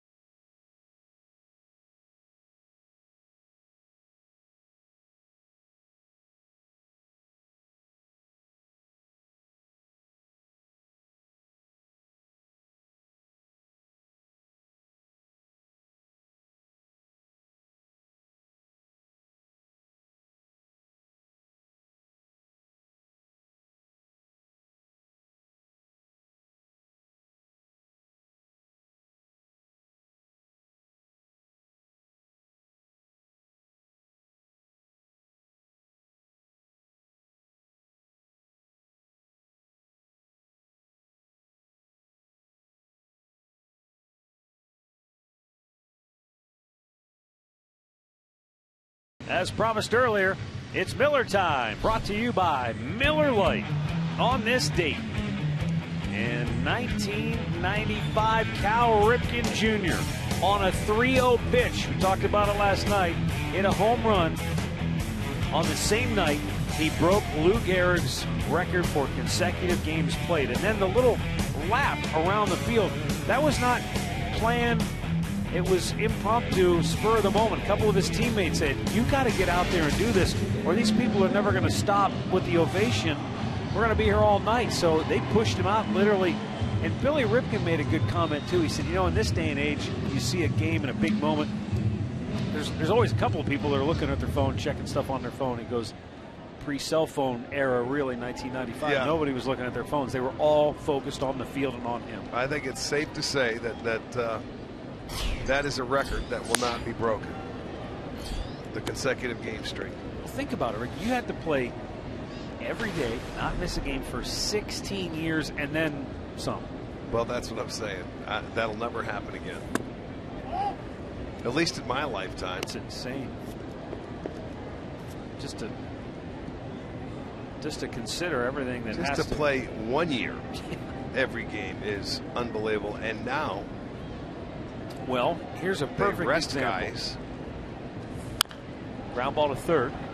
Ramirez makes the throw to get Cabrera. Watching that ball game yesterday, Tampa Bay, New York. Grady Sizemore, who's done a nice job kind of revitalizing his career with the Rays. He played every day for what, 400 some odd games, I think, with the Indians? Close. He had a pretty good streak going there. That's 400. That's like a quarter of the way there. And no, not even. Not even. A 20%. And what happened? His body broke down on him. Yeah. Injury after injury. Speaking of injuries, what's going on here? Cody Anderson awaits Terry Francona and Tribe trainer Jeff Desjardins. I don't know if they saw something. They're looking down. I wonder if it's something with his legs. I have no idea. We were sitting talking about that. I didn't see anything. I saw he got the ground ball out, and that's that. He's fine. You know, the one thing is it's hot today. It's been humid all weekend. You'll wonder about guys just, do you potentially cramp up at some point? I have to imagine they're pounding water and Gatorade in between innings. Cody, you know, we showed you in Toronto. He sweats a ton. Remember, his hat was dripping with water. So J.D. Martinez 0 for 2. He's flied to center both times up. Missed inside, ball 1.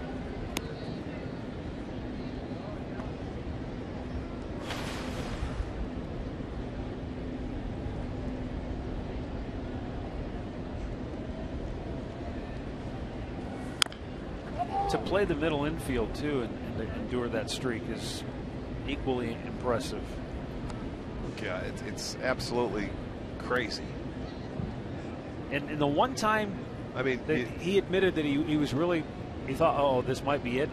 There was a bench clearing incident, and he got kind of caught up in the undertow, twisted his knee up, yeah, and showed up the next day and said, well, I don't know about this, but they got him wrapped up, taped up.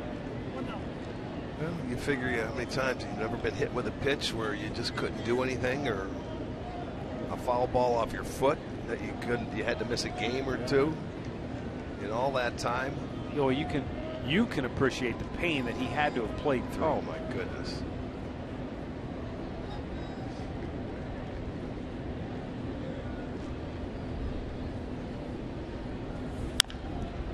Foul, third base side. Now, the other thing that his brother Billy Ripken pointed out is that, you know, a lot of people made the case that him playing all those games, the streak, that it hurt the team in some ways because he wasn't at his best at times. But the other thing Billy said, what they failed to point out is he might have been in an 0 for 17 slump with a nasty right-hander coming in, but he was in the lineup. Yes, sir. He was accountable day in and day out. Yep. That's what you need. It's tough to find the guys like that anymore.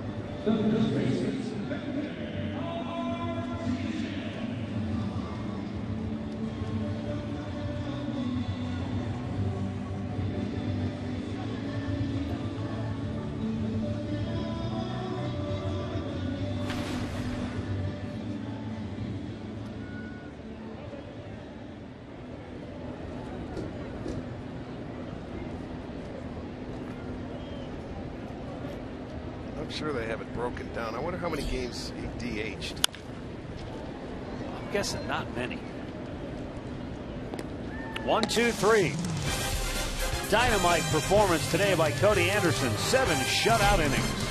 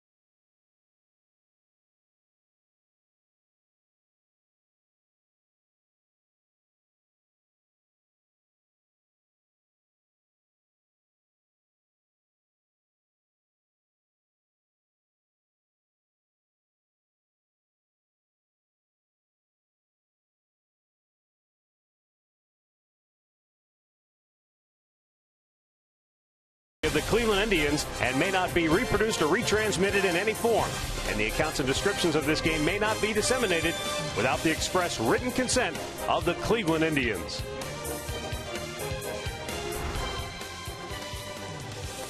Stay tuned for Indians Live, presented by Conrad's Tire Express and Total Car Care, coming up next here on Sports Time Ohio. Alan Jensen will have the highlights, all the action that took place here today. Cleveland Clinic call to the bullpen. Tom Gorzolani is the first reliever into the game today. Justin Verlander went 7, made 107 pitches. Charged with 3 runs on 7 hits, walked 2, struck out 4. 5 of the 7 hits came in 1 inning. Yeah, how about that? Today. That's right. They took advantage the only time they had him on the ropes. The other time it was in the 5th inning when they got their first hit. It was a 2-out triple by Almonte. So they didn't take advantage there because there was 2 outs, but they certainly did. First and second, nobody out. Michael Brantley 0 for 3 today.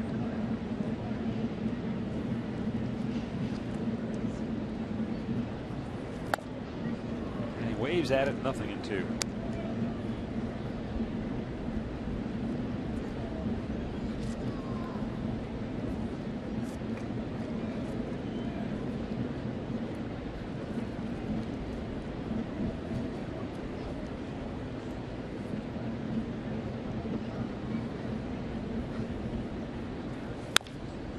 Brantley pops one up.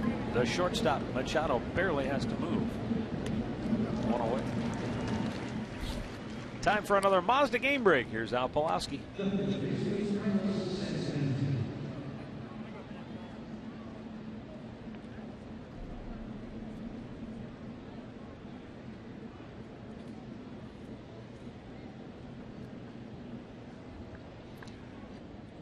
Thanks for the update there, Al.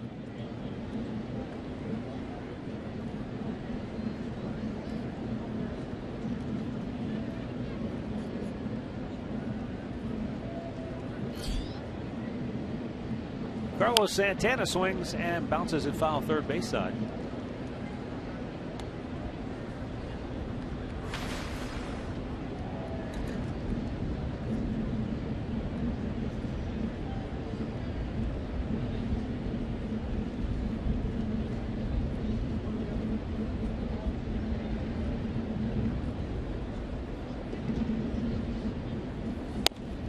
And a bit outside, 1-1.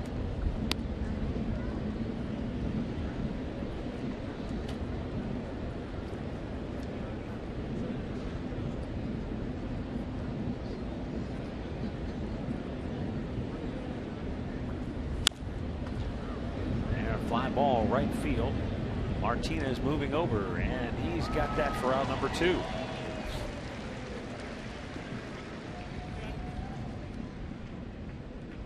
Time now for our T-Mobile Data Strong fan photo of the game. And don't forget to tweet your photos to us using the hashtag STO Data Strong Fan for a chance to have one of your pictures shown in an upcoming telecast courtesy of T-Mobile.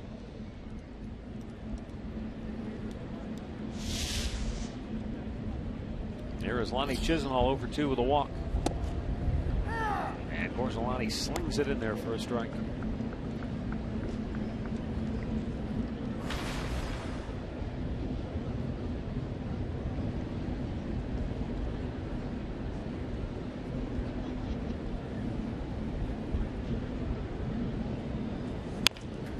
And he shoots that one just foul. He was trying to get it inside the bag.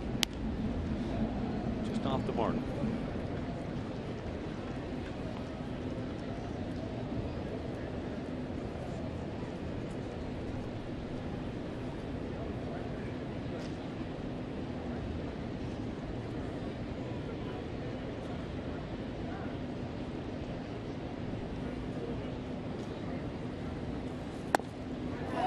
Bit outside.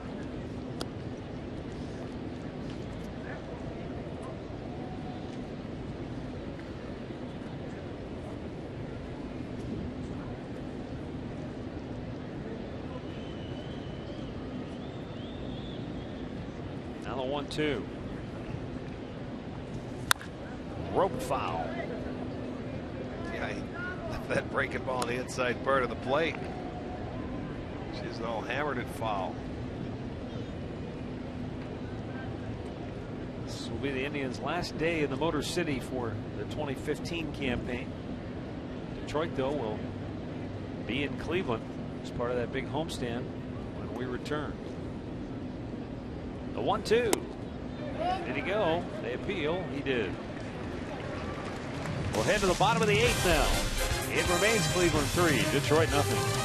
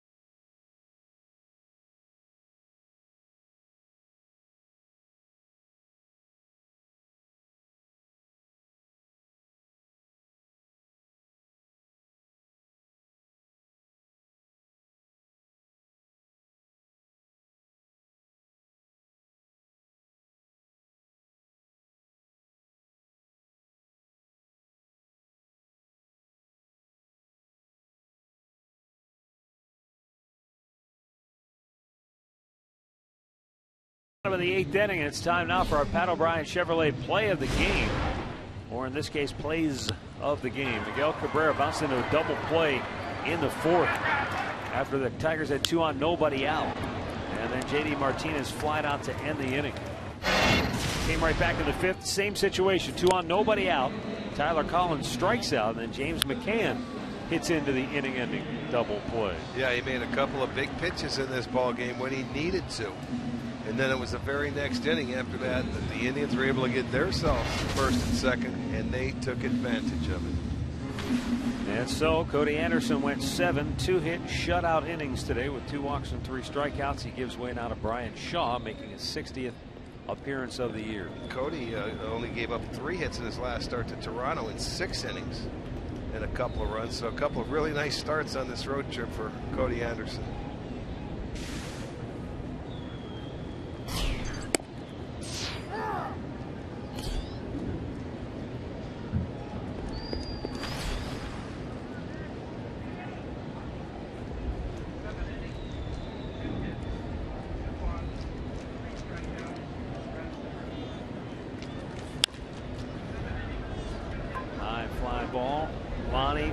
Toward the seats, just couldn't get to it.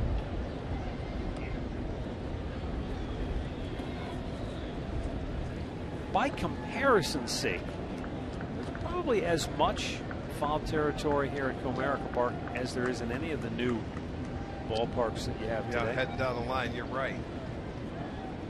Quite a bit.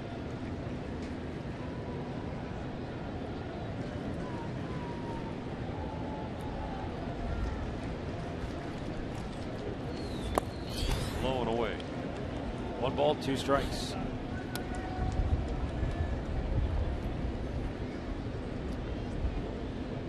Wouldn't be a trip to Comerica Park without a chance to bump into Al Kaline, one of the all-time greats, known as Mr. Tiger. Spent 22 big league seasons in a Tigers uniform. 10-time Gold Glover. Batting title in 1955. was the youngest batting champion in American League history when he won it that year at just 20 years old. Are you kidding me? Yeah. They don't even allow guys to play in the big leagues now. I'll tell you what, he was a terrific ball player. Was inducted into the Hall of Fame in 1980. And at that time, he was only the 10th player ever elected in his first year of eligibility. So that A, tells you about his career, tells you about how highly thought of he is by those who vote, how respected he is in the game, and he treats everybody with so much respect. How can you not nice like gentleman? Yeah. No question. Still does a lot of work with the Tigers organization here. Now the 2-2. And he stopped by the Indians clubhouse to check in with Terry Francona. Andre Knott has more on that downstairs. He did stop in and talk to Tito earlier today, and Tito told me, he goes, the great thing about him is how nice he is. But he told a story how things have changed. He said when he was called up to the big leagues, one of his teammates pulled him up, grabbed him by the neck and said, "You're taking my best friend's position. You better learn how to play." So he said right then he learned he better play good baseball. And he says he went on, he learned a lot from that guy. He wouldn't name who it was because he didn't want to embarrass him. But he said that made him mature quickly in his career. Then afterwards he told Tito, he goes, "Hey, it's the last time you guys are coming into town." He goes, "Hope I see you next year." Tito looked at him and says, "You're in better shape than me despite your age."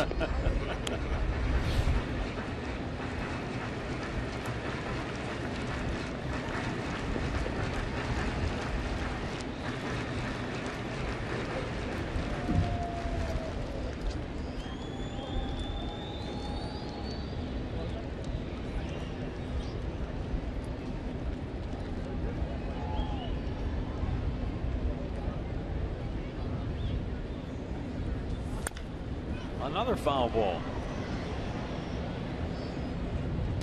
Castellanos will not go quietly here in the 8th inning.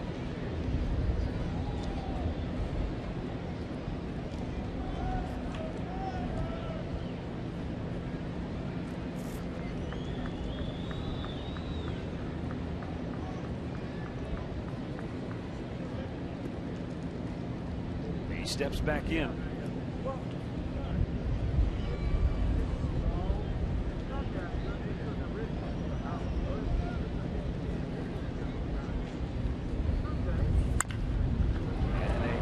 Center field.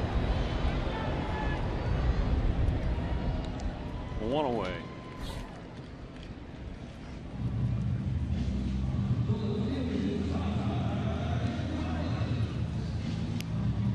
Well, the first game, Friday night, the Indians did all the damage with 11 hits and 8 runs. The Tigers scored just 1. They returned the favor yesterday, shutting out the Indians 6-0. The Indians have gone back. The Tigers have just 2 hits today, and they are not on the board. It's 3-0 ball game.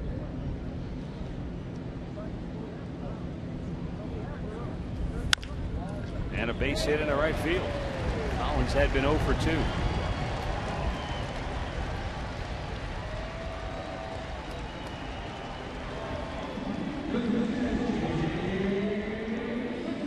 James McCann will be the batter. He's 0 for 2 on the day. Last time he was up, he hit into that double play we showed you a little while ago. It ended the 5th inning.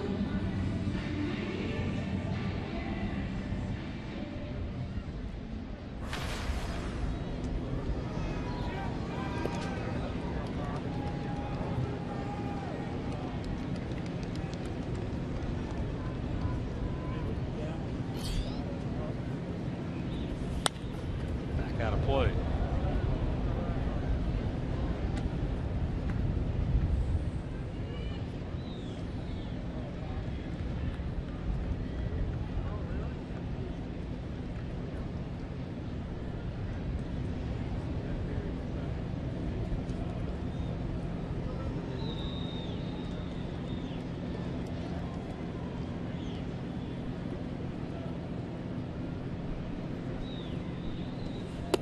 Good breaking ball. McCann watched it fall in for a strike. 0-2 the count.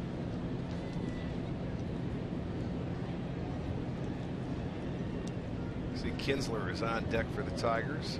For Romine.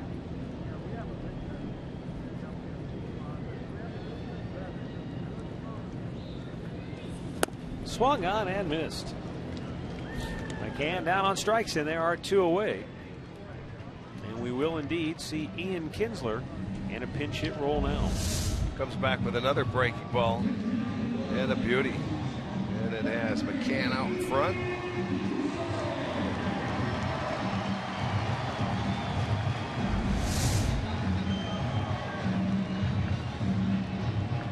This will be Kinsler's first pinch hit appearance of the year.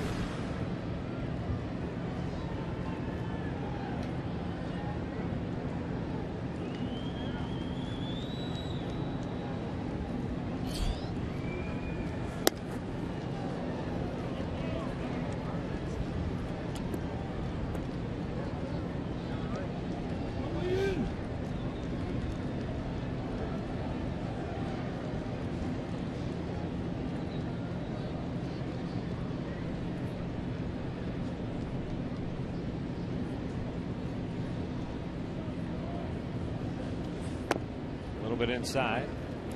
2-0.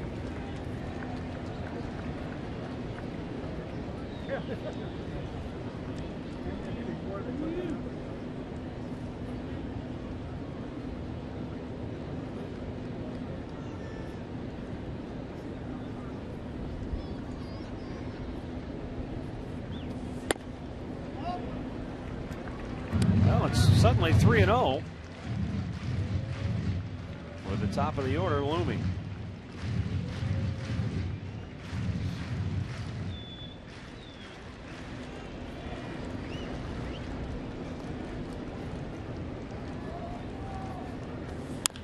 Kinsler swings at the 3-0 pitch and sends a lazy fly ball to left.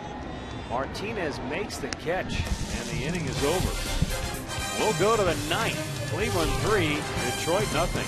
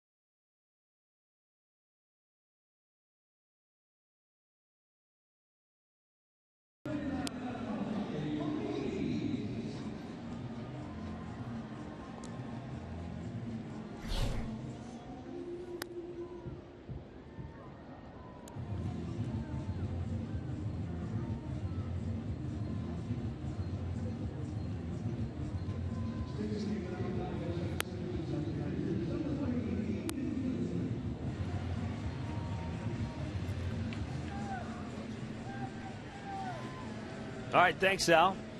Rick, did you ever square off against Lee Smith in a spring training affair out in Arizona? Oh, yeah. Long time ago. He was a starter for the first part of his career, wasn't he? You know. Or was he always a relief guy? I always remember him as a relief guy. He may have been, but he was a pretty intimidating guy out on the mound. Big dude. Yeah. Neftali Feliz for the 38th time this year.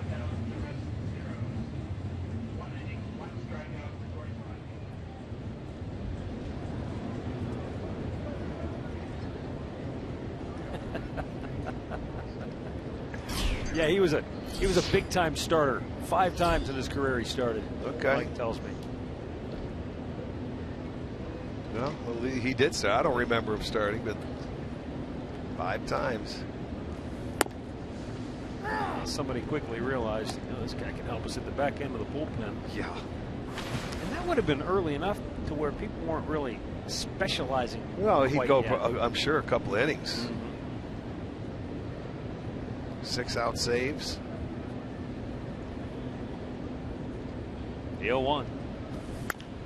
High pop. That 1 inning save never came around until probably late 80s. It was out in Oakland. Tony La Russa was the manager. Where they'd go, 3 outs. That's what we need. 3 out saves, and that's it.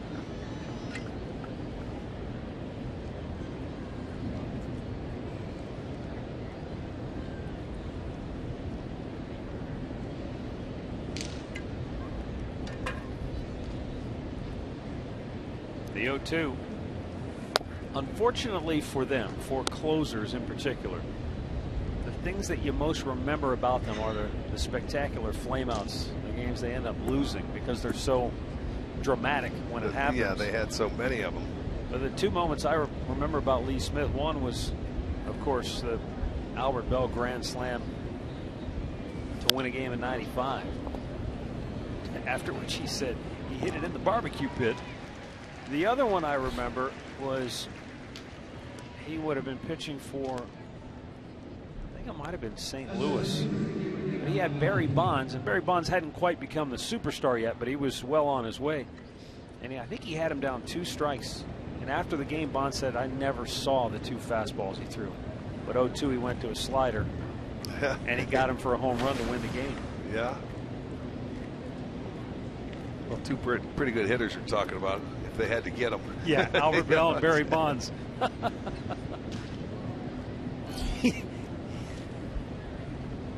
He didn't give up many big hits to Punch and Judy's. No. He was just go out there. I'm not sure how many saves he had, but it was a boatload. Abraham Almonte, so this is what you were talking about before. 5 games in only 27 triples since 1914. Only the 6th player to do that with the Indians. How about Larvell Blanks? Larvell Blanks, yeah.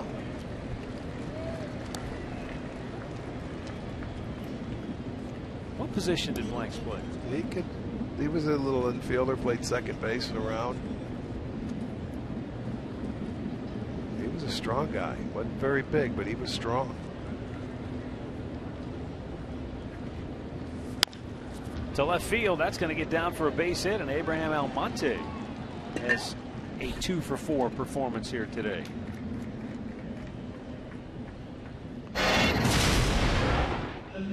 Well, he hit a fastball away, and I mean drilled it over the head. Ghost tried to make a diving catch. It gets by him. He gets up quickly to get that ball in, but not before Almonte gets the triple. 1 of 2 on the day for Cleveland. The very next inning, Francisco Lindor hit one with a couple of guys on base. Ramirez pops it up, shallow center, long run in for goes, but he makes the catch. 2 down. And he threw it back to first and ended up hitting Almonte.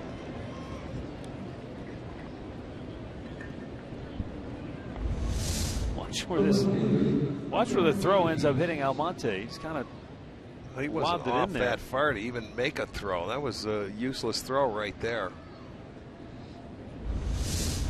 Wasn't really a chance to get him. He wasn't that far off the base. Michael Martinez 2 for 3, 2 singles, a run scored. Will be the batter now.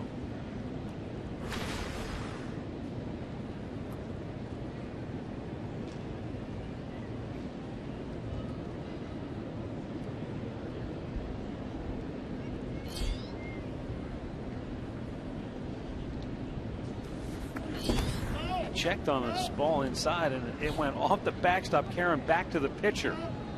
And Almonte is in the scoring position on a wild pitch.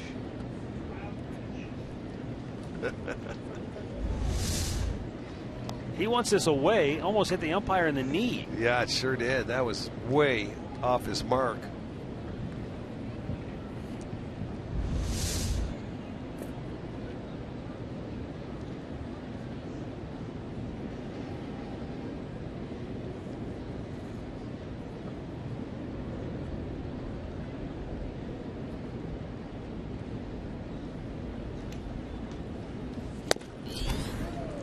I've noticed, Rick, and I know it's only a few at bats, but Martinez, he likes that high pitch. He's chased after it a couple of times. Well, he's a guy that has to get it down. It's the pitch he sees. Chased after a Verlander fastball and struck out earlier, back in the third inning. On a high fastball that was out of the zone. And he follows the high fastball up with a nice little breaking ball over the outside corner.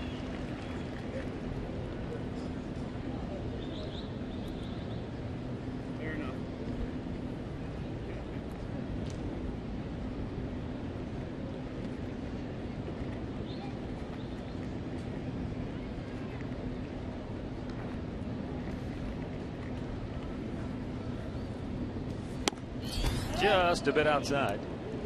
And it's 2-2.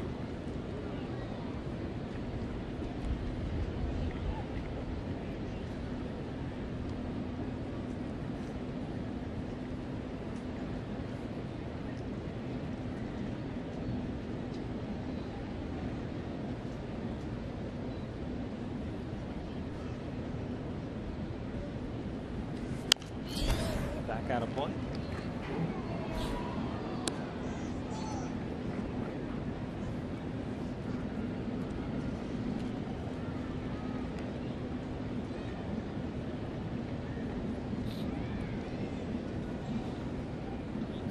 Two down, a runner at second. And Michael Martinez looking for his third hit of the game. Right back to Phillies. It gets through and it's into center field. He will have a 3-hit game and he will drive home the Indians' 4th run of the afternoon. That ball went right through Neftali Feliz. His first hit came off a breaking ball. Yeah, went right back up the middle. He loves the middle part of the field, huh? Yeah, that sure one does. went off the glove of Romine. Now watch this one. Feliz is not happy. He thought he had it, but it went right under his glove.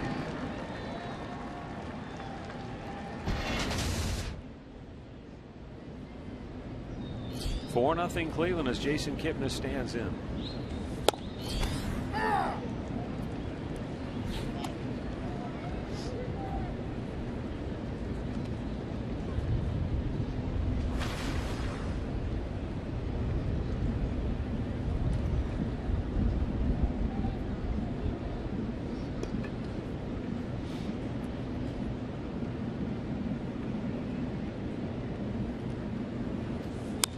Right back to the screen.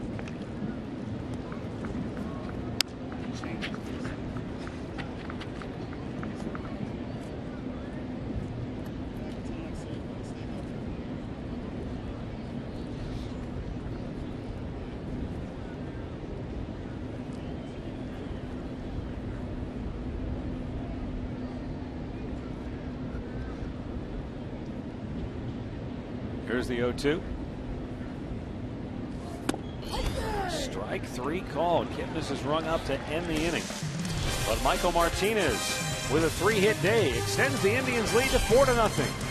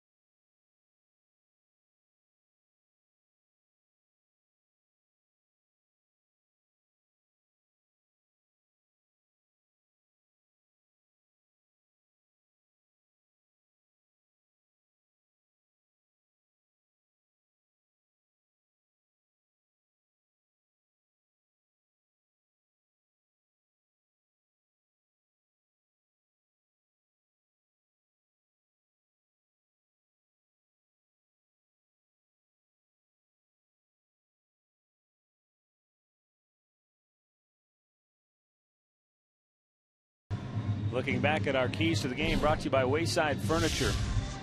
Worked the pitch count on Justin Verlander. He breezed through most of this game. He had 1 inning that the Indians caught him.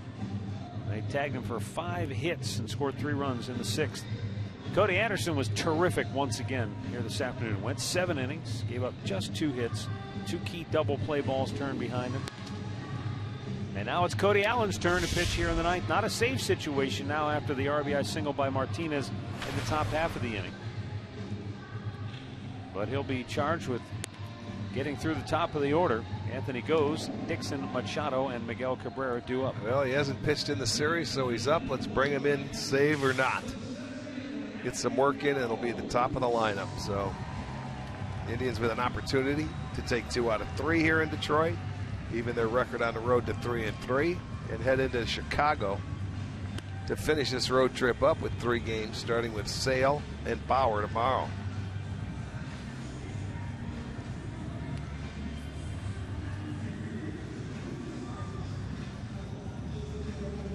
Anthony goes is 0 for 2. He has grounded out twice. He drew a walk back in the 4th inning.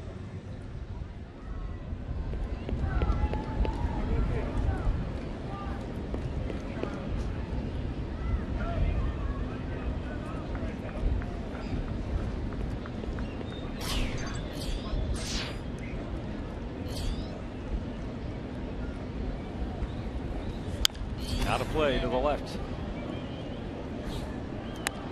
We just had our Pat O'Brien Chevrolet play of the game, and it got me thinking. You were talking about it on the bus the other day. I noticed out in center field, high above the wall, they've got that new Chevy Corvette. That is a sharp looking car. Yes, it is. I wouldn't mind going up there and taking it down and driving it to Chicago.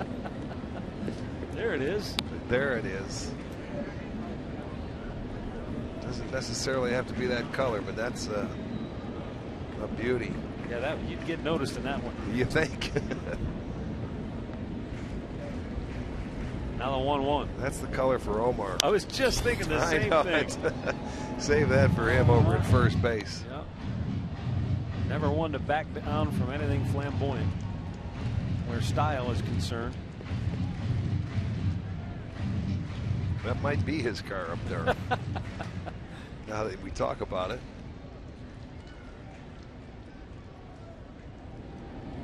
The 1-2 to goes. Trying to get the fastball inside on the corner and missed. 2-2.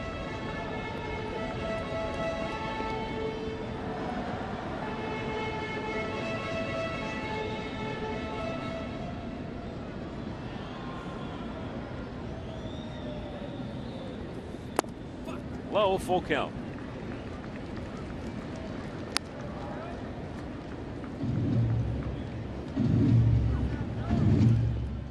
$28,964 the announced attendance here this afternoon on a warm Sunday, early September. 86 at game time. It's creeped up to 89 now here in the 9th inning.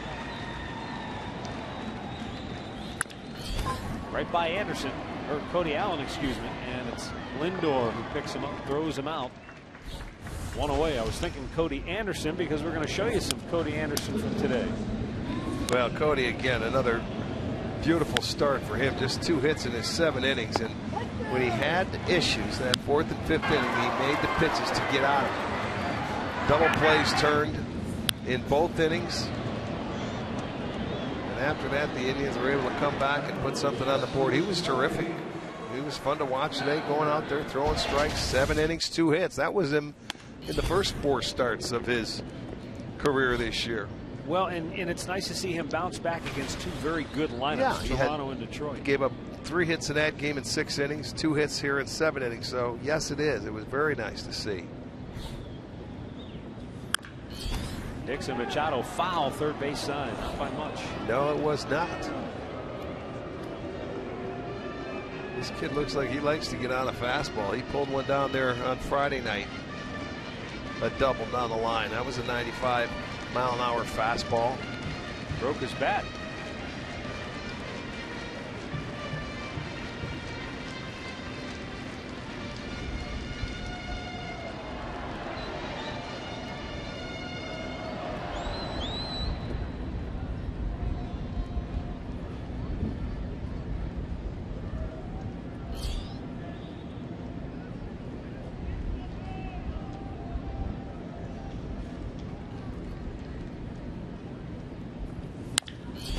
slide to center, but right there is Almonte. Boy, he had him played perfectly. Yes, he did. The guy's only played a few games. They knew right where to set up for him, though. 2 down, Miguel Cabrera, the batter. Cody Allen looking to put the finishing touches on a series win for the Indians.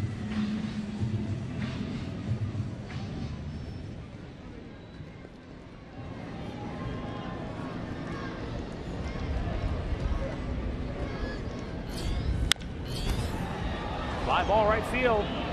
Lonnie Chisenhall on the track in the corner. He makes the catch to end the game. Tigers go 1, 2, 3, and the Indians take 2 out of 3 from Detroit. Cody Anderson goes 7, gets the win. He's 3-3. Justin Verlander went 7 but gave up 3 runs. He gets the loss. He falls to 3-7. The Indians will leave Detroit 66-69 on the year, and Detroit is now 62-74. Story today, though, Cody Anderson's pitching and the bat of Francisco Lindor. He got him on the board in the 6th, and the Indians never look back today. Well, yeah, a good way to end this series here in Detroit. They come back and they win the series. They don't win many games up here, but it was a good weekend for them. They knocked the baseball around on Friday night, and they got great pitching that night with Tomlin, the complete game, and they wrap it up with a nice pitching performance by Cody Anderson and end up taking 2 out of 3. So we'll get right back, and hey, we got another tough lefty we're going to have to face tomorrow going into Chicago. So let's enjoy this, a short little trip, and we'll see you in Chicago. All right, so that's going to wrap things up. The Indians win it 4-0 is the final score here in Detroit. For Rick Manning and Andre Knott, I'm Matt Underwood. Thanks so much for watching. Enjoy your Labor Day weekend. We'll greet you tomorrow from the Windy City at 2 o'clock Eastern Time with the first pitch.